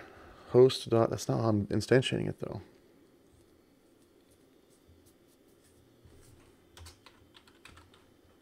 Configure. There's no configure app configuration on that.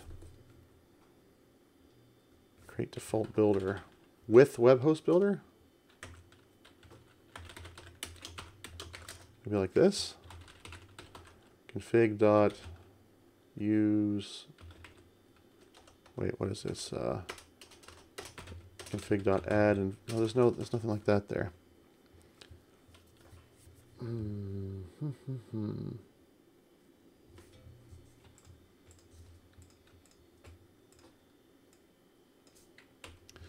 Okay, I'm going to go ask ChatGPT because it gave me a different answer last time. I want to see if that is the correct answer. Oh, I gotta use, okay, I've already got that up in a browser over here. So here is a NUnit setup method. Below, how can I configure web, what is it called? Web Application Factory. Application Factory to use user secrets and environment variables. There's the code. Let's see what it comes up with.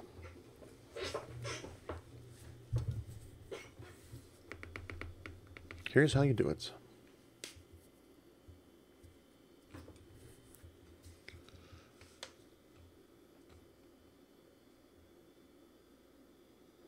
Well, what is this? What is all this stuff? But I think this is on the right track here. Okay. So with, whoa. So I'll pin you back over here. With Web Host Builder,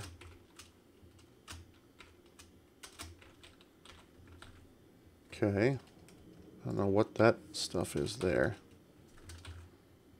Builder.configure application config builder. Factory create client. That's not what it's doing. No. So this is, just got caught up in my copy pasting. Okay.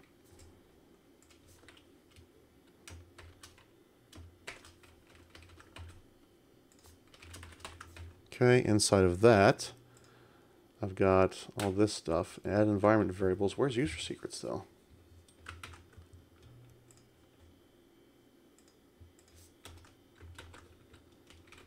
Okay. Like that? Okay. Oh, there's, okay, user secrets. There we go. Okay. And I want to add for, I don't know, Couchbase integration test? Seems like as good as one as the other. Do I need this N for here? I don't think I do. Okay, so I think this might do it. It's going to pull from integration test user secrets, which are the Conduit integration test bucket. And it's going to pass those into the web application. And this environment variables is because that's what I'm going to use on GitHub workflows. So let's see if that works. This is should success. Should return success. How's that? Okay. What was this, the one that was failing? Yeah. All right, so I think this will do it. It'll pass the correct names, everything. Fingers crossed. Oh, darn it. All right, let me just check user secrets here real quick. Doing that off screen.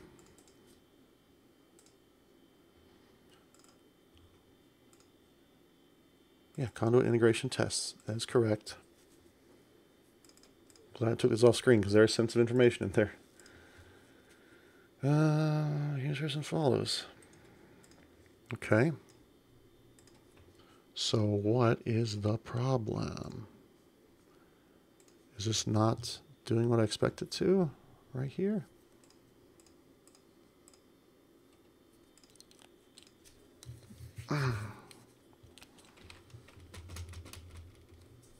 Because when I start up, let me see. Oh, okay, so maybe this is because this is being overridden, maybe?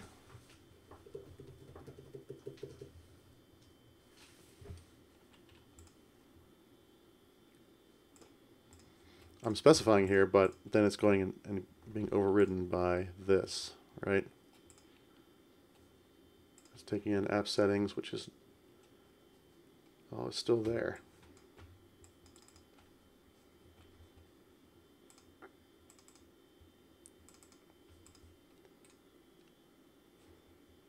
I wonder which one it's pulling from.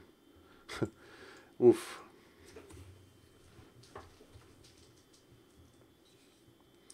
Well, I didn't anticipate this. kind of fighting for which configuration to use.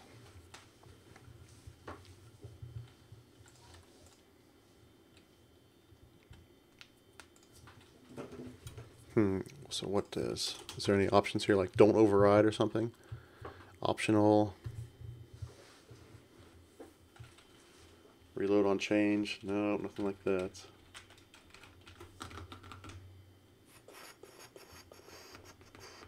But I want to leave user secrets in there because that's where the application is running. But let me just test my hypothesis here. If I comment this out, then it should pass.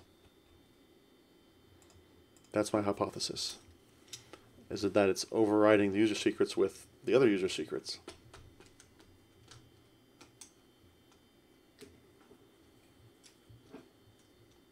Oh, no, apparently not.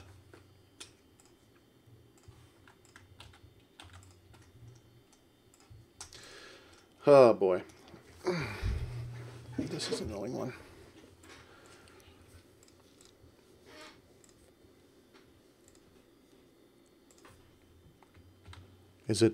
Maybe it's doing it from app settings then? I don't know.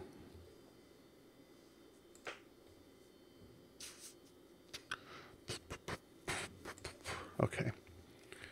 Well, crumbs.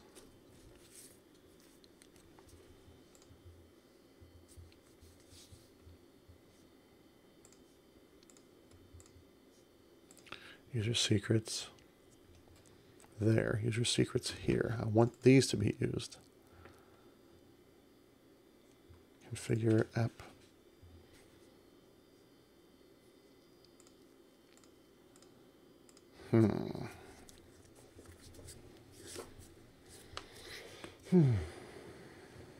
This is where having like,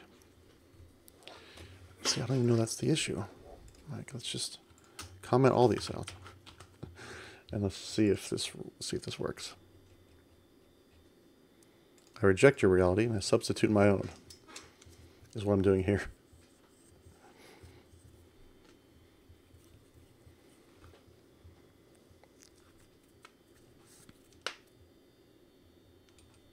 No.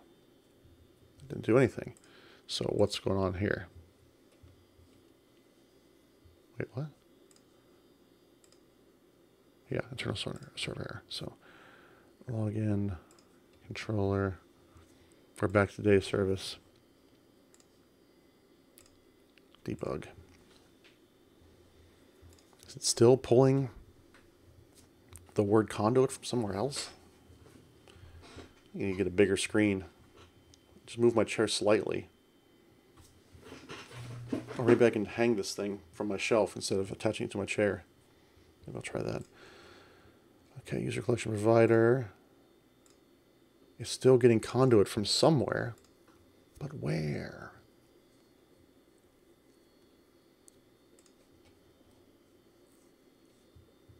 Let me just double check those user secrets again.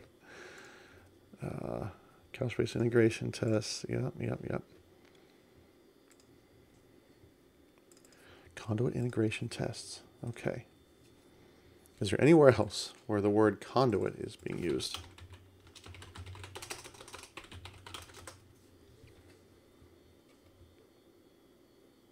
Yeah, in the app settings. But I whacked those from being used. Wait, maybe I need to rebuild? It's not using any of those now. All right. Maybe I just need to rebuild. Let's try this again.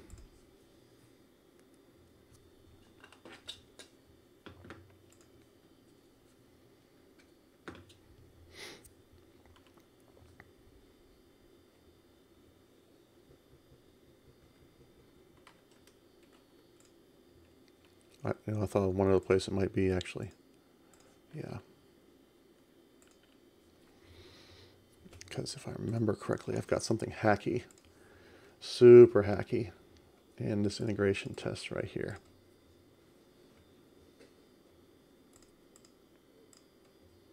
No, I removed that. I removed that hackiness. So this is going to pull from the config, user secrets, yes. Oh no, hackiness is gone. Yeah, it was my last hope. Like, oh, let's go in and fix this hackiness.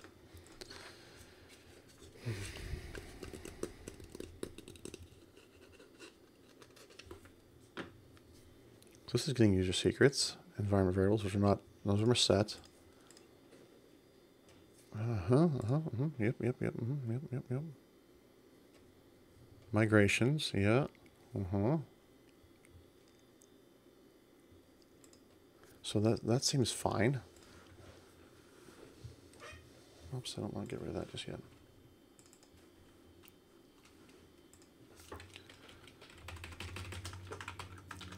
So up here, I've been looking into these base platforms recently. You might have tipped the scales in favor of trying Couchbase. Really? Well, that's good to hear. Which other platforms have you been looking at? And what is it about Couchbase that in my struggle here to get it to work, get my test to work anyway, what is it that makes Couchbase appealing to you? And by the way, the easiest way to try Couchbase is something called Couchbase Capella. That's the cloud-based version of Couchbase. You can sign up for a free trial, no credit card needed for that. Just going into my marketing mode here for a second. Couchbase Capella. There's also a Discord. If you want to learn more about Couchbase, there's a Couchbase Discord you can join. But here's the Couchbase Capella DBaaS. This is the cloud-based offering. If you want, Couchbase to manage the infrastructure and stuff for you, you can do that. You can also download a Couchbase server through Docker and whatnot.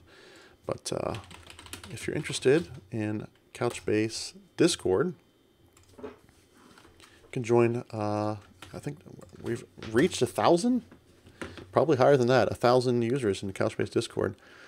So it's lots of Couchbase engineers in here, customers, open source people, everyone using Couchbase. They can discuss technical questions, roadmap questions, any sort of questions you have for Couchbase SDKs, Couchbase connectors, and so on. I would check out the Discord. So you like that it's open source, self-hosted, container, your main priorities. Okay. Else you don't care at this point. Just try technology out. So yeah, I would suggest if you're going to try it out, I would suggest trying the Enterprise Edition. If you're just sort of testing, doing proof of concept, just trying it out. Enterprise Edition has all the features. It's a free download, right? You need a license to go into production, but you can, if you're just experimenting, proof of concept, whatever, you can do all that with the Enterprise Edition. There's also Community Edition, which is the free version of Couchbase Server. Not as full-featured, it has some limitations in it, but you can deploy that anywhere you want to and use it. No licensing. We have to agree to the terms of service, but other than that, no licensing is required for that. No purchasing of a license is required for that. And of course, yes, there is the open source, the BSL version, which you can compile yourself if you want to go through all that trouble to do that. But yeah, lots of options. Docker. I'm using Docker right now, actually, for these tests, and also for my integration test. Spin up a Docker container, run the test, and then dispose the container. So lots of options there. But I'm glad you're interested in trying it out. And yeah, join the Discord. Let us know how it's going. It's always good to hear positive things as well as the negative. Like, hey, why does this work this way? This is weird. Why don't you change this? Especially from people who are new to it. It's a great way for us to get feedback as someone trying it out for the first time.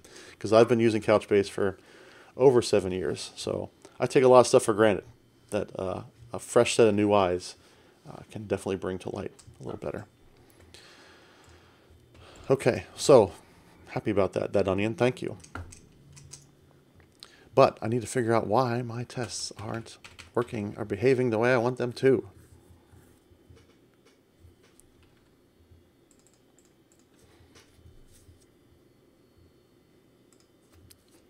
Is this actually being hit? Maybe I can just check that. Maybe that's ChatGPT was incorrect. It's not being hit. Let's find out.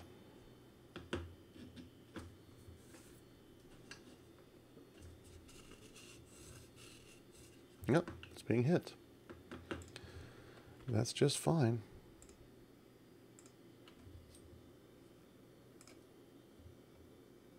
All these configuration sources, my goodness. Some of these might have, hopefully not have sensitive data.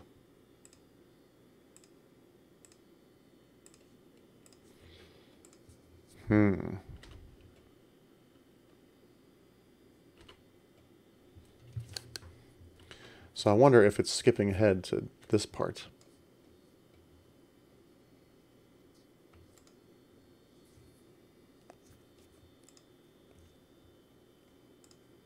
But these all should be included as well. That wouldn't make sense, would it?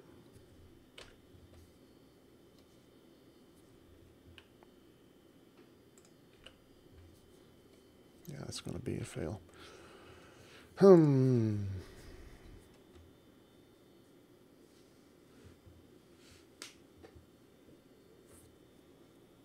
Pre-populated.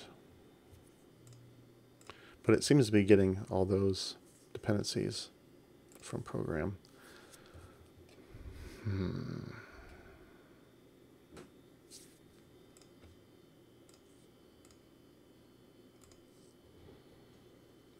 Well, what I'm tempted to do right now is just kind of hard code it, or just to, oh gosh, I think it's going to work.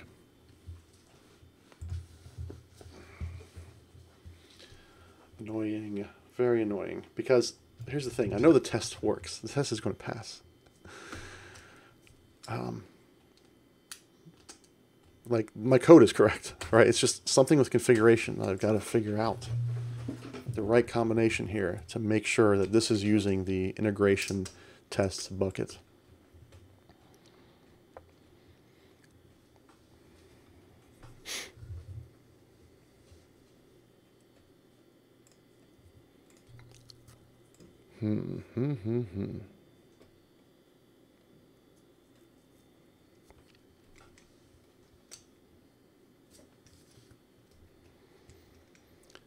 Oh, gosh.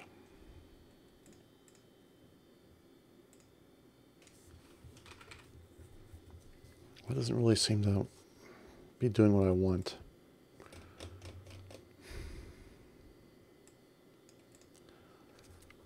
What is the problem? What do you say, ChatGPT? Did I miss something?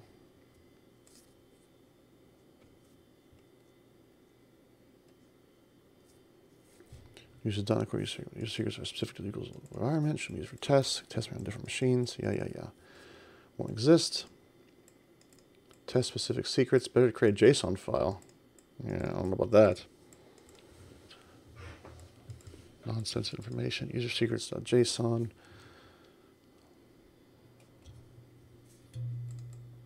Yeah, I don't want to include a file. What is this for?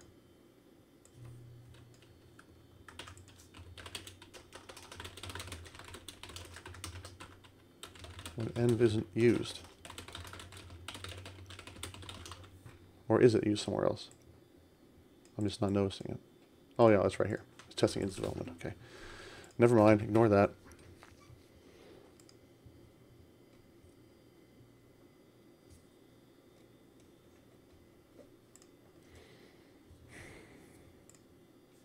All right, well, I can guess one thing I can try here.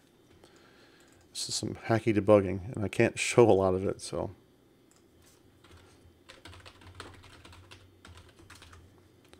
I'm going to change the name here of the bucket in all these various configuration places so I know where it's pulling it from, because right now it's either Conduit or Conduit integration testing.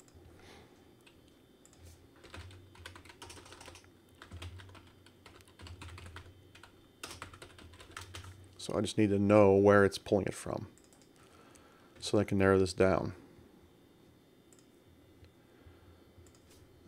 Web secrets.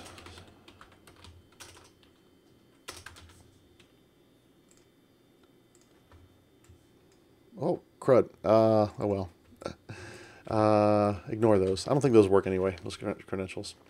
What kind of projects do you use Couchbase for, if any? So, I mean, I am I'm an employee of Couchbase, right? So I'm building, this is kind of a demo project with Couchbase for the real world Conduit Project, which I don't know if you caught that when I discussed it with Napalm earlier. Yeah, I think you were here for that.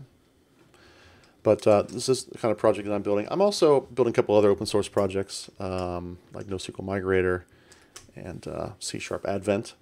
So for me, I like building web sites, web projects. So C# Advent is one that I'm actually using Couchbase for. Not a particularly taxing use case for Couchbase. And Couchbase is used by companies like LinkedIn, for instance. United Airlines, so big publicly facing websites Couchbase is really great at, and mobile as well. Just too many times developers don't use their own tools in the real world. Yeah, I strongly believe in dog fooding Couchbase. I've been using Couchbase to build stuff since version 4.5, I believe, and we're on 7.2 right now. But yeah, dog fooding is very important. So C# Advent is probably the closest thing to production that I have, but that's, again, not particularly taxing for Couchbase. Couchbase is very big scale here, so I can tell you about customers, at least the ones I can talk about publicly that use Couchbase. There's a whole list of them right here. So lots of different use cases. Comcast is using us for what's called Customer 360. Domino's Pizza is using us for analytics and marketing stuff. Gannett is kind of the closest to what I'm building here today. They do a lot of content management, so they're all like USA Today and much regional newspapers. That's what Gannett is. LinkedIn, of course. Cisco, yes, Cisco is using Couchbase. They're actually a customer from a long time back. They've been a long time Couchbase customer. Marriott Hotels. All right, did you work for Cisco? Is that why you mentioned that?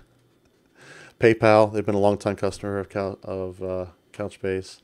PepsiCo, actually I was in Wisconsin for the conference last week, and the guy I was with, one of his clients is PepsiCo. And also related to that, I think they're maybe separate companies, I'm not sure, but Yum Brands is also using a Couchbase, like Taco Bell, for instance. Hopefully I'm allowed to say that publicly. If not, disregard. You work for a small company, we play in some big circles these days. Yeah, and the thing is, there's lots of companies on here that are big names, but there's lots of them that are maybe ones you've not heard of. Startups, for instance. There's some, let's see. I got past them already, but well, it used to be that Zynga was listed here. The creators of a lot of mobile games. Jam City is another mobile game company. They're using a Couchbase. Yeah, lots of it. It's a very interesting, kind of a smaller company, that video platform, that they're not hosting videos in Couchbase, but they're hosting all the metadata about the videos in Couchbase. And they do a lot of processing of videos to extract and create that metadata. So they're storing that in Couchbase. Very cool use case. Using text search there. Very interesting stuff. Shop.com goes way back with Couchbase. Yeah, lots of people and lots of very interesting customers on here that I can't talk about publicly. I wish I could. They're doing very cool stuff with Couchbase. Just one of the things we always say is, on your mobile phone, probably you're interacting with Couchbase all the time, every day, and you don't realize it. So Couchbase is often the biggest database that you've never heard of. Let's see. It looks like it's holding one of your messages for censorship. Let me just check it real quick. I think that's fine. Yeah. Big companies hopping into open source circles now. So our company, having been a big member in one of these circles, does good. Oh, yeah. Yeah, lots of big companies going into open source. That's not a new trend, I don't think. They've been doing that for a while. Some companies are more conservative than others, of course, when it comes to open source. But lots of benefits to open source. Not just financial, which is what people sometimes look at with open source, like, oh, there's no licensing costs, we should definitely use it. Well, it's not as easy as that, right? And certainly companies like Amazon, for instance, who are kind of co-opting open source to create their own as a service versions, which I have mixed feelings about, right? For one, it increases adoption of that service, but for two, unless they're giving back to that project in some way, contributions, financial support, whatever, then it's just kind of a free rider issue, right? Which is why you see many open source companies switching their licenses to something that's a little more hostile to those situations, right? Just for instance, like Elasticsearch, one of our competitors, right? Amazon has their own version of Elastic that they host in AWS that uses Elasticsearch open source behind the scenes, maybe a modified version of that. But of course, if someone goes to Amazon instead of Elastic, Elastic's the one spending a lot of the time and money building Elasticsearch, but Amazon is reaping a lot of the benefits of that. And I think there was a lawsuit for this reason between Elastic and Amazon. I think I have those details right. I'm not 100% sure. But yeah, that's tricky. That's a tricky area nowadays with open source. You want to be able to make things available for people to experiment with and contribute to, but you also want to open yourself up to, getting a rug pulled out from under you by Amazon or whoever, kind of just grabbing your work and not contributing in any way, and benefiting from it financially, right? That's always a bummer. That's been an issue with open source for years, is how do you make it more it's inherently a non-capitalistic model, but yet we live in a capitalistic world. So how do you deal with that mismatch, right? Not easy at all, but I think we're making progress there. Hopefully we'll make progress there. So anyway, I digress, which is fine. There's a lot of digression on this stream. I wanted to run my test again, and we'll set a breakpoint again in the data service to see where it's pulling that configuration from. Where's my breakpoint at? Right here? No. Get username by email. What it was, I thought. Yeah, get user by email. Okay. Try it again.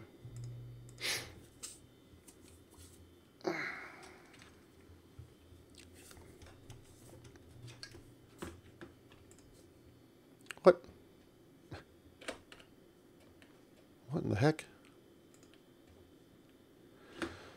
Not being tied to the cloud. Oh, did I run the web project by mistake? Not being tied to the cloud is a huge thing for our company. What do you mean by not being tied to the cloud? I'm curious. Like, you don't want to be on the cloud, or you don't want to be tied to a specific cloud vendor? Like, you don't want to be locked in or something like that. I'm kind of curious your opinion there.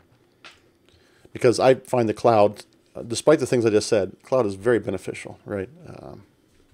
What in the world? Am I hitting the wrong button? What am I doing here?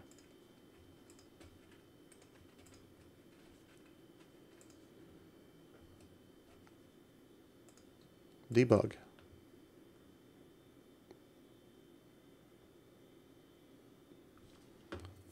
What in the world? Why is that a problem? Probably because I commented everything out.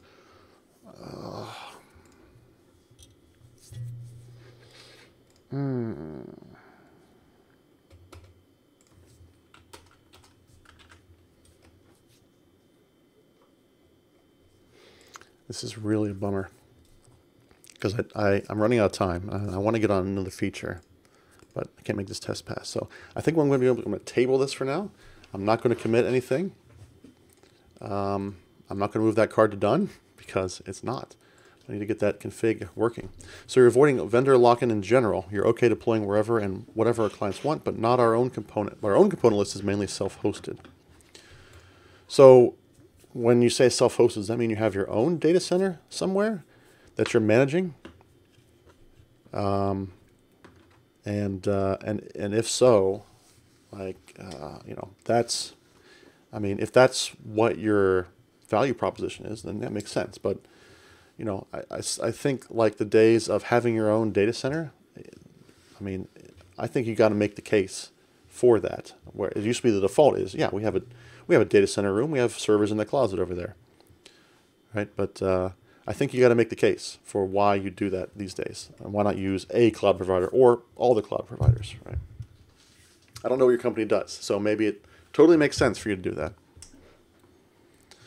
You have your own data centers, okay, but you're also hosting cloud in case of high availability gains in some cases. Yeah, that makes sense. All right, so you got a mixture. You're doing a hybrid type of deployment. Couchbase is great for that kind of situation because we can deploy to any cloud, right, with Capella. You can deploy to your own data centers. And one of the things that Couchbase has, since you're just learning about Couchbase for the first time, is XDCR.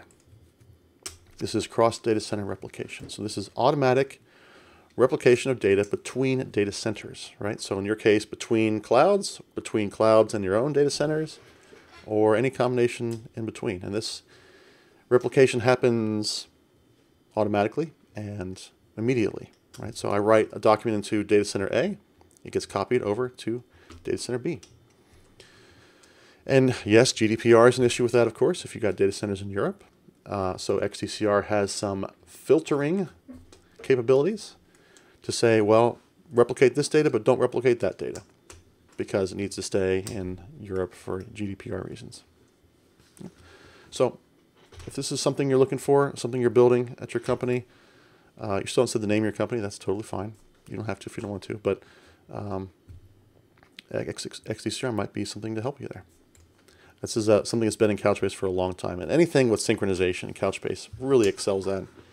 This is just one example of synchronization. There's also mobile synchronization for offline data, and there's other sync gateway has its own kind of, I won't say replication, but kind of like, what's another word? What's the other word I'm looking for? Not replication, but synchronization between data centers as well. And there's subtle differences in those things, but anything with synchronization in Couchbase is really good at. Yeah, you're not trying to dox yourself. That's fine. That's cool, man. You don't have to say it. That's totally cool. But it's sounds like you're doing some interesting stuff there. That's for sure. All right. Well, I'm stuck. I'm going to come back to that, but I want to go ahead and just get to work on the unfollow user, which is hopefully very quick. We can knock this out today because it's just the reverse of follow user. So let's look at that issue. And so there is the endpoint there. I'm going to start from follows, controllers. And this is the follow endpoint. So I'm just going to straight up duplicate this. But I'm going to paste this spec right here for me to view. And because now I need a, not post, I need HTTP delete. And this is going to be, it's the same API, or the same URL, but I'm just using the delete verb there instead. That's interesting. Unfollow a user, and I'll need to take the, not profile, but I want to get this link right here to put in the docs. Okay, and this returns a profile, returns the unfollowed user's detailed profile information, and unauthorized and user not found are also possibilities there. Let's unfollow user. No additional parameters required, so it's just the username. So the same stuff as before, but now I want to do an unfollow user request. And so over in the follows handlers, user request, again, I'm just going to straight up copy this. Make this an unfollow user request, unfollow user result, user to unfollow,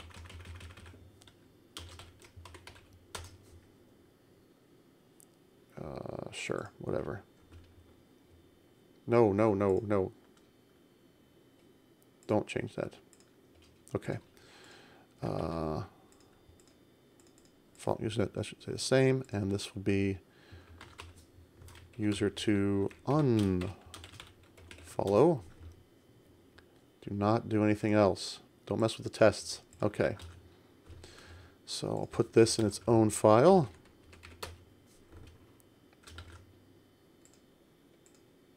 Okay. I need an unfollow user result. So again, just going to copy this pretty much as is. You might say, well, why not reuse this? Might make sense right now, but in the future, it might not. This is different endpoint, different handler, so I want to keep it a different result. Many companies here in Finland are tied to Azure because old Nokia engineers were trained in the Microsoft ecosystem. Wow. You say old Nokia engineers. Gosh, it just feels like yesterday that Microsoft acquired Nokia. Yikes. Calling them old. But, yeah, that makes sense. Tied to Azure. I think there's at least one data center, Azure data center in Finland, right? Might be multiple. Probably for that reason, right? There was the whole Windows Phone thing was happening about the same time as Azure was really taking off.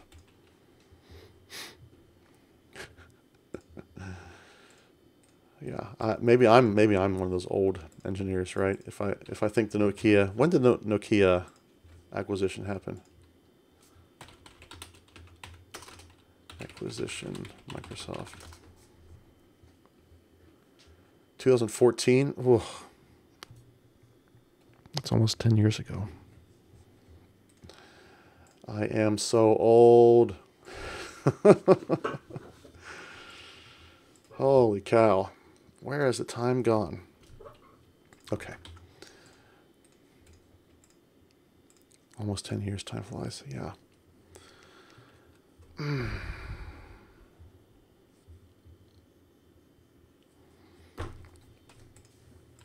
All right. I need a handler. Unfollow user. Wait, just do the handler here. Follow user handler. I'm just going to copy this. Call it unfollow user handler.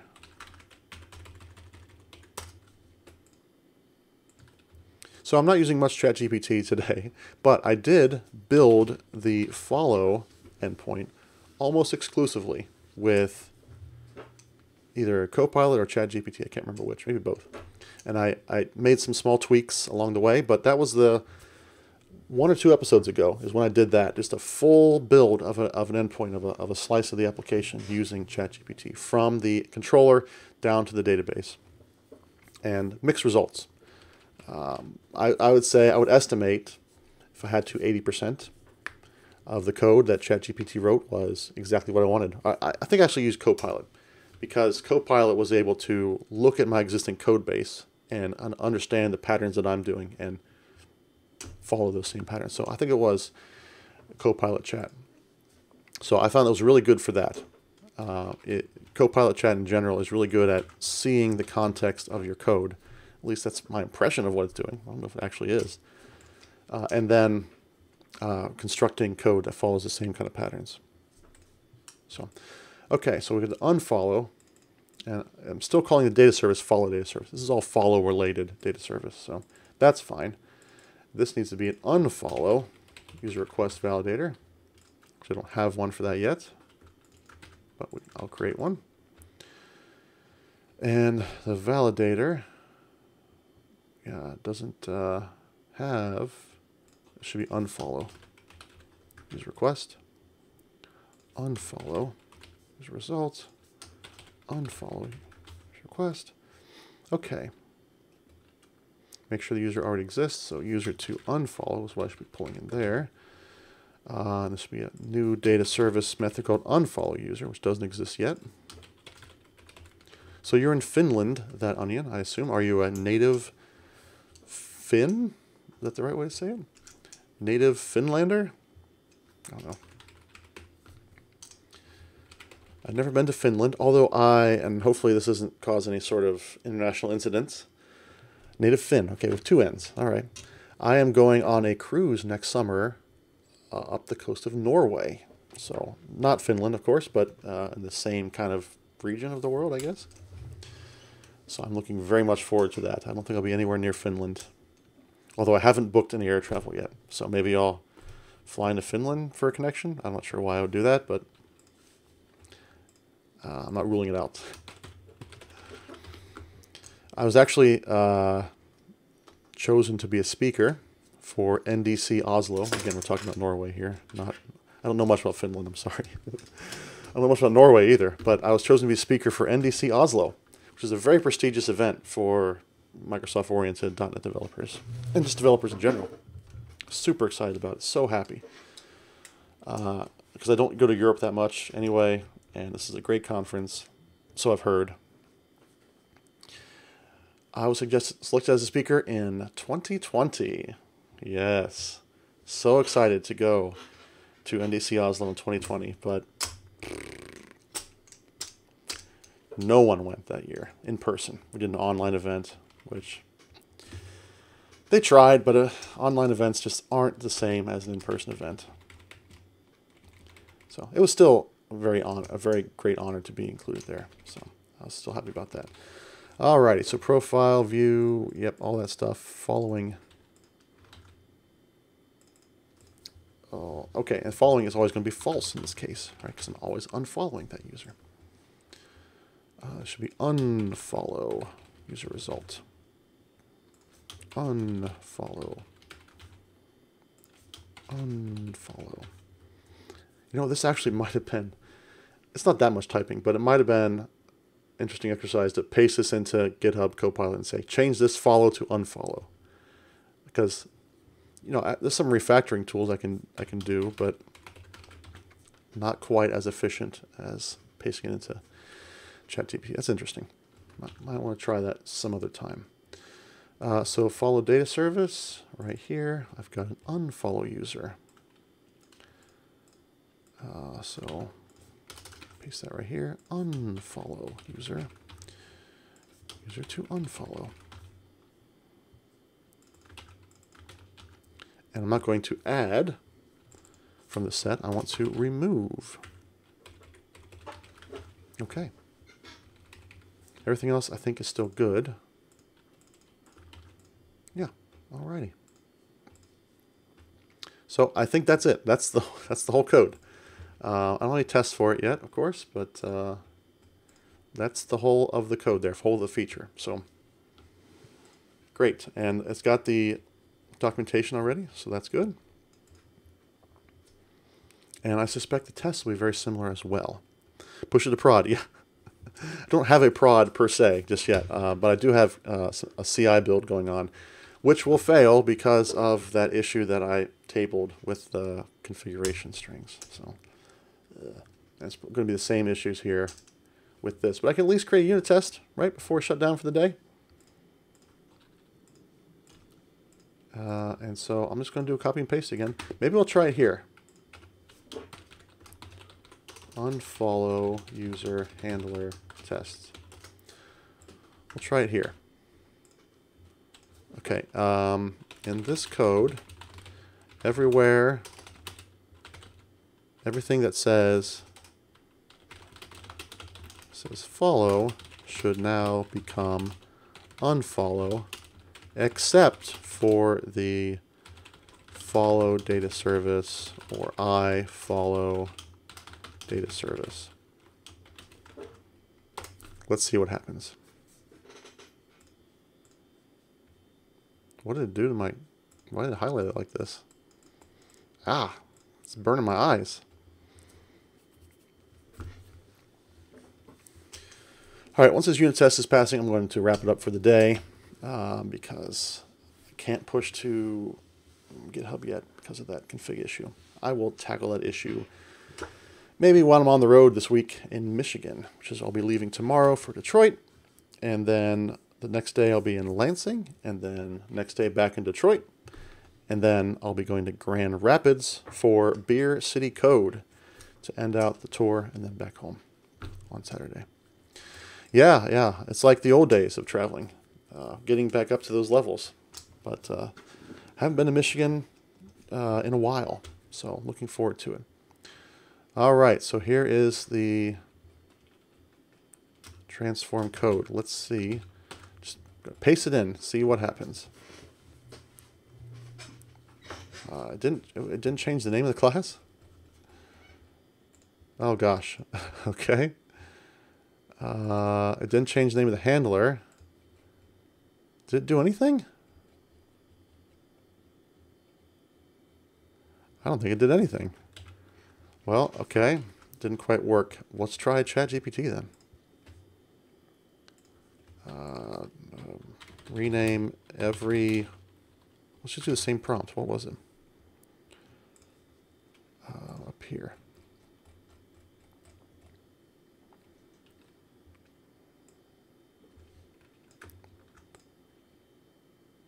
Okay. Just take that code there, or that prompt there, and paste it here. Hello? Maybe not. Copy. Okay, so this is actually something I want to explore after I get this Conduit project done. This is kind of a minor version of it, but let's go back to what it was before.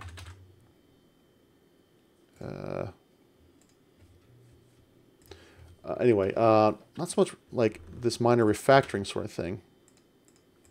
Just copy this from here. But more significant refactors that a refactoring tool couldn't do. So for instance, if I wanted to take a project that is using, say, Postgres or Oracle and convert it to something using Couchbase, like how feasible is that? How much work would that be? Or how much time would it save using ChatGPT or Copilot to do that?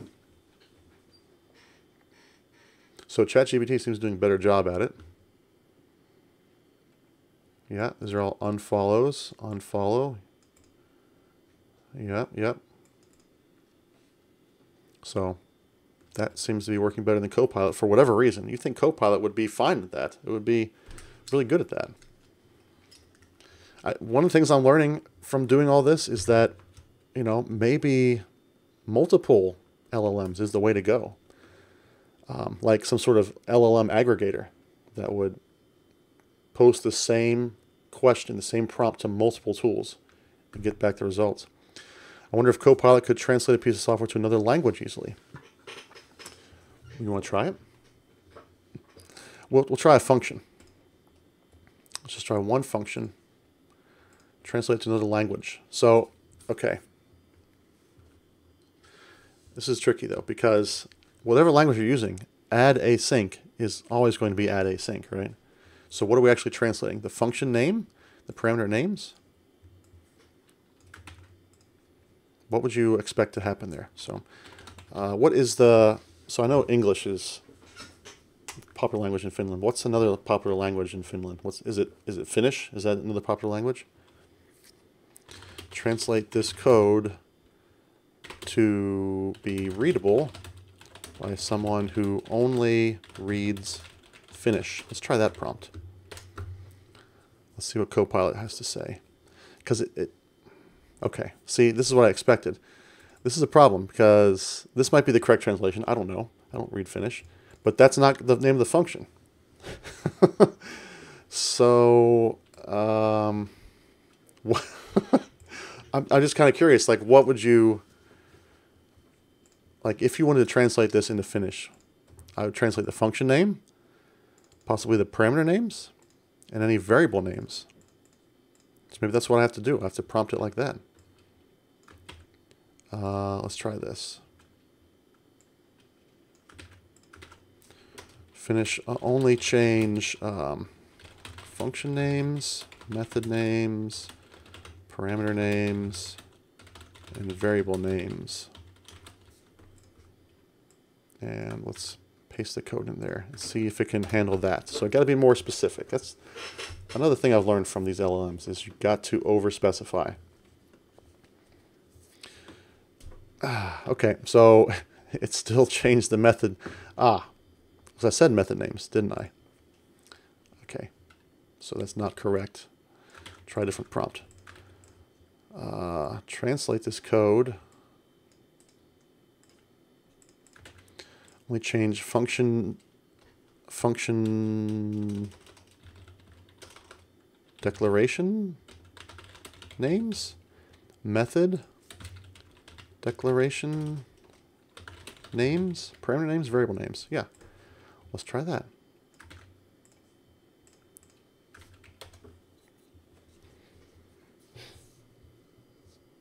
It's still doing it. Okay, so I did change the method name declaration. That's good.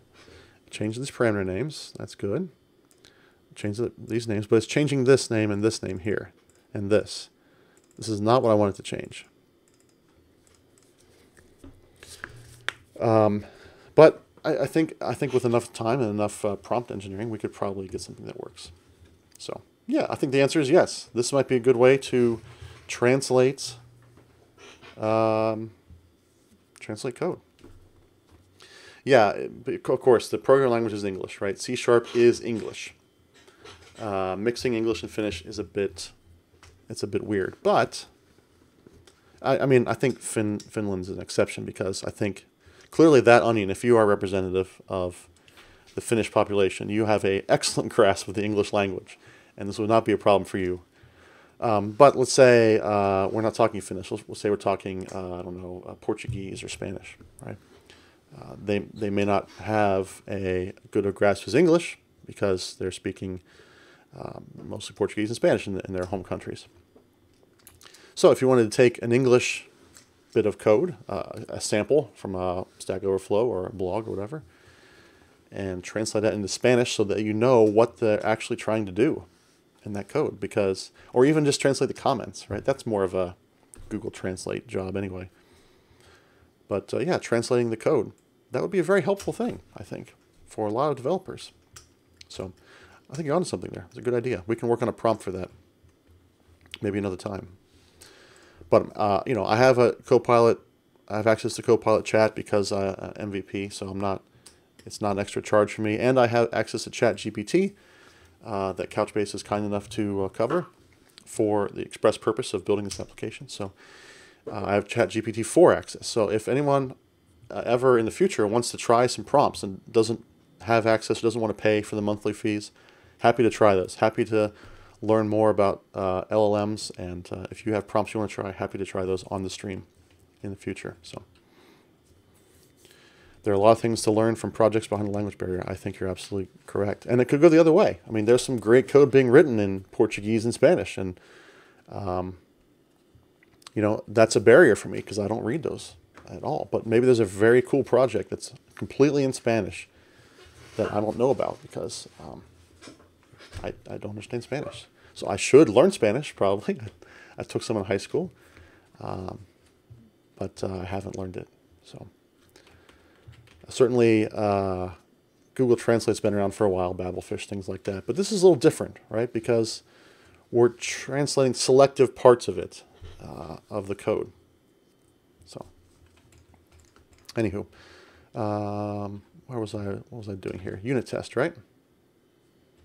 Yeah, so ChatGPT gave me a class here. Let's see if it works. Unfollow user handler tests.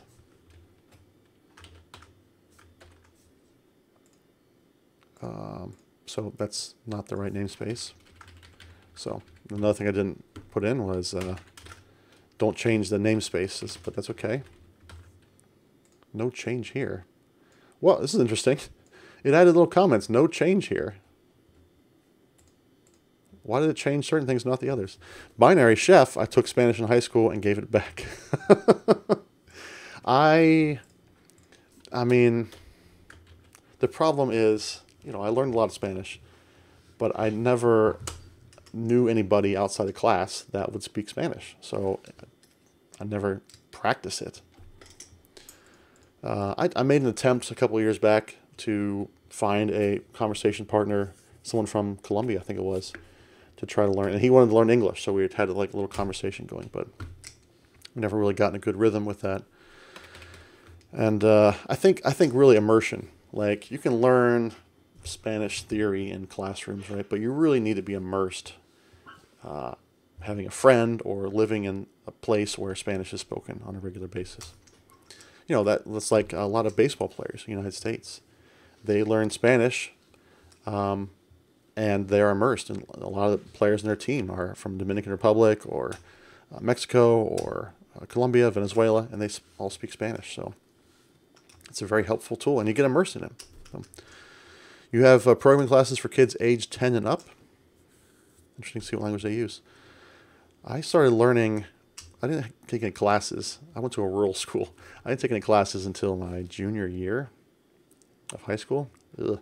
That's probably not the case anymore. This is a long time ago. As we've established already, I'm very old. So I went to a rural school, and I'm old, so we had like 2 total programming classes, and I had already mastered them before I even came into the classes because it was just basic programming. And then we had typing classes, which I took because I wanted to be in the computer lab. Typing, I was like the number 1 or number 2 fastest typer in this whole school, which, again, I did not find to be a challenge. So I had plenty of time to use those computers in the typing class to write code in. So that was my kind of back door into coding in school. Typing was totally ineffective on me. Maybe I had a really good instructor, a really good curriculum. I did not know touch typing before I started these classes, but after a couple months, I was 70 words a minute, no problem, and with accuracy. Right. Went to University of Applied Science in 2015, knowing nothing about computers, but computers seemed cool. You didn't know anything about computers in 2015? Were you living under the Finnish equivalent of a rock? You had to have a phone. Like, you had to have a web browser. You knew something about computers. I'm sure you did. You probably didn't know anything about, like, the low-level details of how a processor works. That's, whatever. You knew how to play Half-Life. Well, there you go. That's all you need to know. Just, what's it called? Just watch out for, what was it called? Cascade something or other.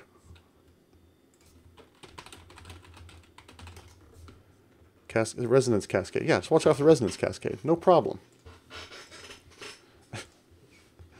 All right. So I haven't created this class yet, but I do need to create one, so that's good. Not sure what that's all about. Oh, this needs to be in the follows namespace. Yep, that's good. That's good. No change here. I don't know why you need to tell me there's no change here, but whatever. I'd rather you pointed out where the changes were. I guess I could ask for that. If you asked me what a GPU was, I would have known it runs my Half-Life. I assume you mean Half-Life 2, right? Because Half-Life is old. Older than a Nokia acquisition. I'm not so much into Half-Life, but I am way into Portal. Love me some Portal. I wish there was another Portal game. Love some Portal. Possibly, in my opinion, possibly the best game of all time, Portal 2. I know that's saying a lot, but it's such a tremendous game. So innovative. It's a great story. Sound design, voice acting, everything. Fantastic. Yeah, Valve hates the number 3. Maybe no Portal 3 either. If you look at Half-Life Alyx, the VR non-Half-Life 3 game, a lot of that kind of plays like, you kind of portal from one part of the room to the other. I mean, that's just how the controls work. So it kind of feels like a Portal VR game would be good. They made a demo too. I think a Portal flavored VR demo for Steam VR or whatever it's called, which is, again, fantastic game, but just like really short, like a 20-minute game. Anywho, unfollow user. This service, this is follow. Isn't there an unfollow? Oh, I bet I didn't add it to the interface. Yeah, I didn't. Unfollow user, user 2 unfollow. Okay, there it is. Request dot, just should be user to unfollow. Yeah, okay. Okay, and that's the first test into City Skylines here, but I'm weird. I don't know what City Skylines is. Sorry. I'm not, you know, I guess you could call me a person who likes video games, but I am, you know, like everybody, I buy a bunch of stuff on Steam sales and never play it. SimCity on steroids. Man, I played a lot of SimCity back in the day. On SNES and on PC. I played so much.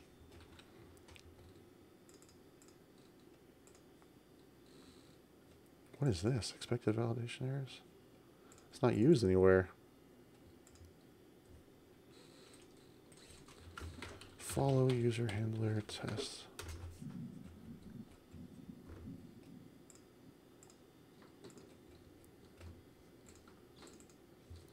Huh. Well, that's weird. Why do I have this code in here that's not being used?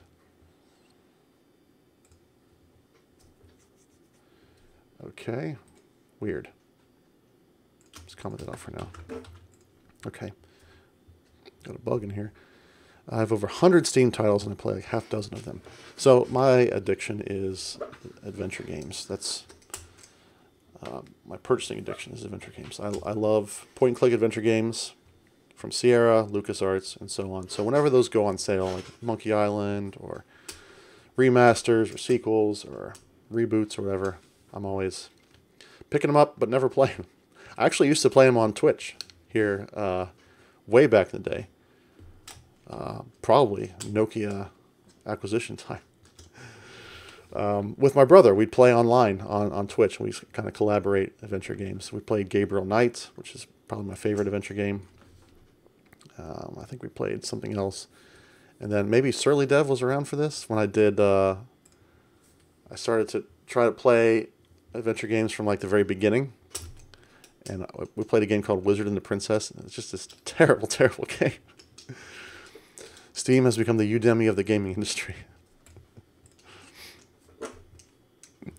It's basically the default store, right? I mean, everyone has Epic installed for Fortnite, right? And the free games there, but yeah, Steam is kind of the default. I think the only ones that haven't given into Steam are the console creators, Xbox and Nintendo and PlayStation. They're not putting anything on Steam. But maybe they will eventually. It'd be pretty cool, huh? Have an Xbox or something that can play Steam games as well. Or Switch. You could download any Steam game onto your Switch. That'd be pretty rad. Yeah, Nokia acquisition is the new epic. We're changing from January 1st, 1970. We're changing the epoch to Nokia acquisition day. That's how we solve the epoch overflow problem. Yeah. Binary Chef, exactly. You get the game on Epic for free. If you bought it already on Steam, it's like, oh, darn it, I shouldn't have. But then I never play it. Only games I play anymore are Jackbox, and that's when like I have family and friends over. We play some Jackbox games off Steam, but everything else just goes unplayed. Sadly. Okay. Well, these are all the tests that basically ChatGPT kind of wrote for us. I don't have this validator yet. I need to create that. Follow user request validator. There's not much to this, so unfollow user request validator. Unfollow. Okay. That's on file. Okay, let's just run these tests and see how badly they fail. Or which ones pass, which ones don't. These are mostly ChatGPT generated, kind of renamed. Okay, so we have one that failed.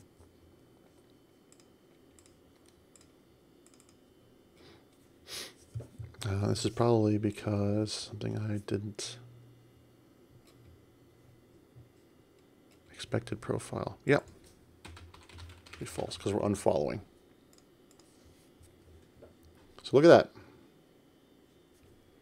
pretty good, except for one tweak. ChatGPT completely, I'm not going to say generated, but it took my existing tests that were very close and just renamed them. Very nice. Saved me a lot of time. I don't know what this is here. I got to figure out, why is this here? I can't type. Why was this here? And this is also in the, over here. Follow user handler test. Yes, good job, GPT. And for whatever reason, GitHub Copilot couldn't handle it. So that's weird.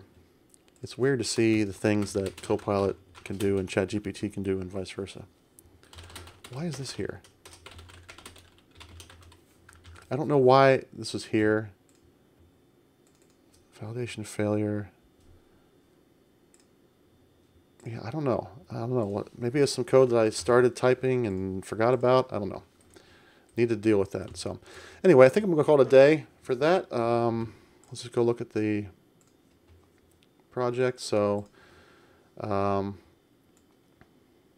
this is really kind of, this feature is kind of done. Right? I just have some issues with my integration test and CI build. I need to figure out the configuration for that, get that figured out. Same with Git profile, but these are basically done and they're already documented, so we're good there.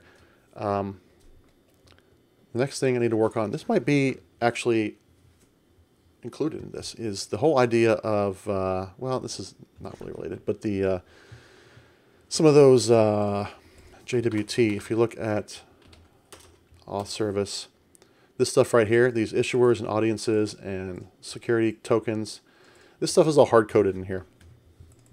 And it really shouldn't be. This should be refactored out. I think I'm using that somewhere else, in fact. Yeah, I think it's in the program. Right, right here. So it's in two places, which is kind of, you know, this needs to be refactored to use the same strings. But those also should be configured by app settings or user secrets or GitHub secrets, something like that.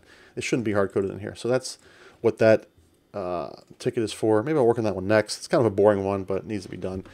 And so in the process, I can figure out this configuration business as well with controller tests.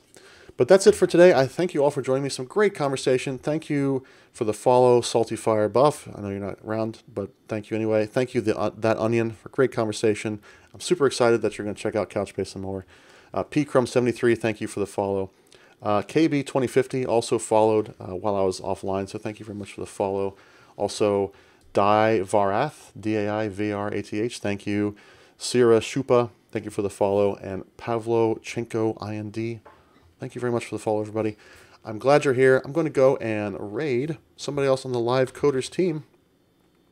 We've got a pretty sizable audience here, so we're going to give someone a nice little raid. Who should we look at here? Paragon stream, that's not English. This one looks interesting. Sir Linux Van Frietjes. That Onion for the sub. Oh, man. So great. Thank you very much. I appreciate it. I hope we'll see you in the next stream, which might be this Friday, might not be. Just FYI. This looks like it's not English as well. Tim Boudreau. Rated Tim Boudreau before, recently, but we'll put that as a maybe. Tomcat is, I think, a game developer. I'm not sure if he's playing a game or working a game, but let's go and raid Tim Boudreau. I hope you'll join me over there. Give Tim Boudreau some love, or Boudet, I'm not sure how you pronounce it. But I'll see you over there, and maybe I'll see you on Friday. If not, I'll see you next Tuesday, same place, Twitch, and I hope you all have a great week, and I'll see you over there on Tim's channel as soon as the raid is ready to go.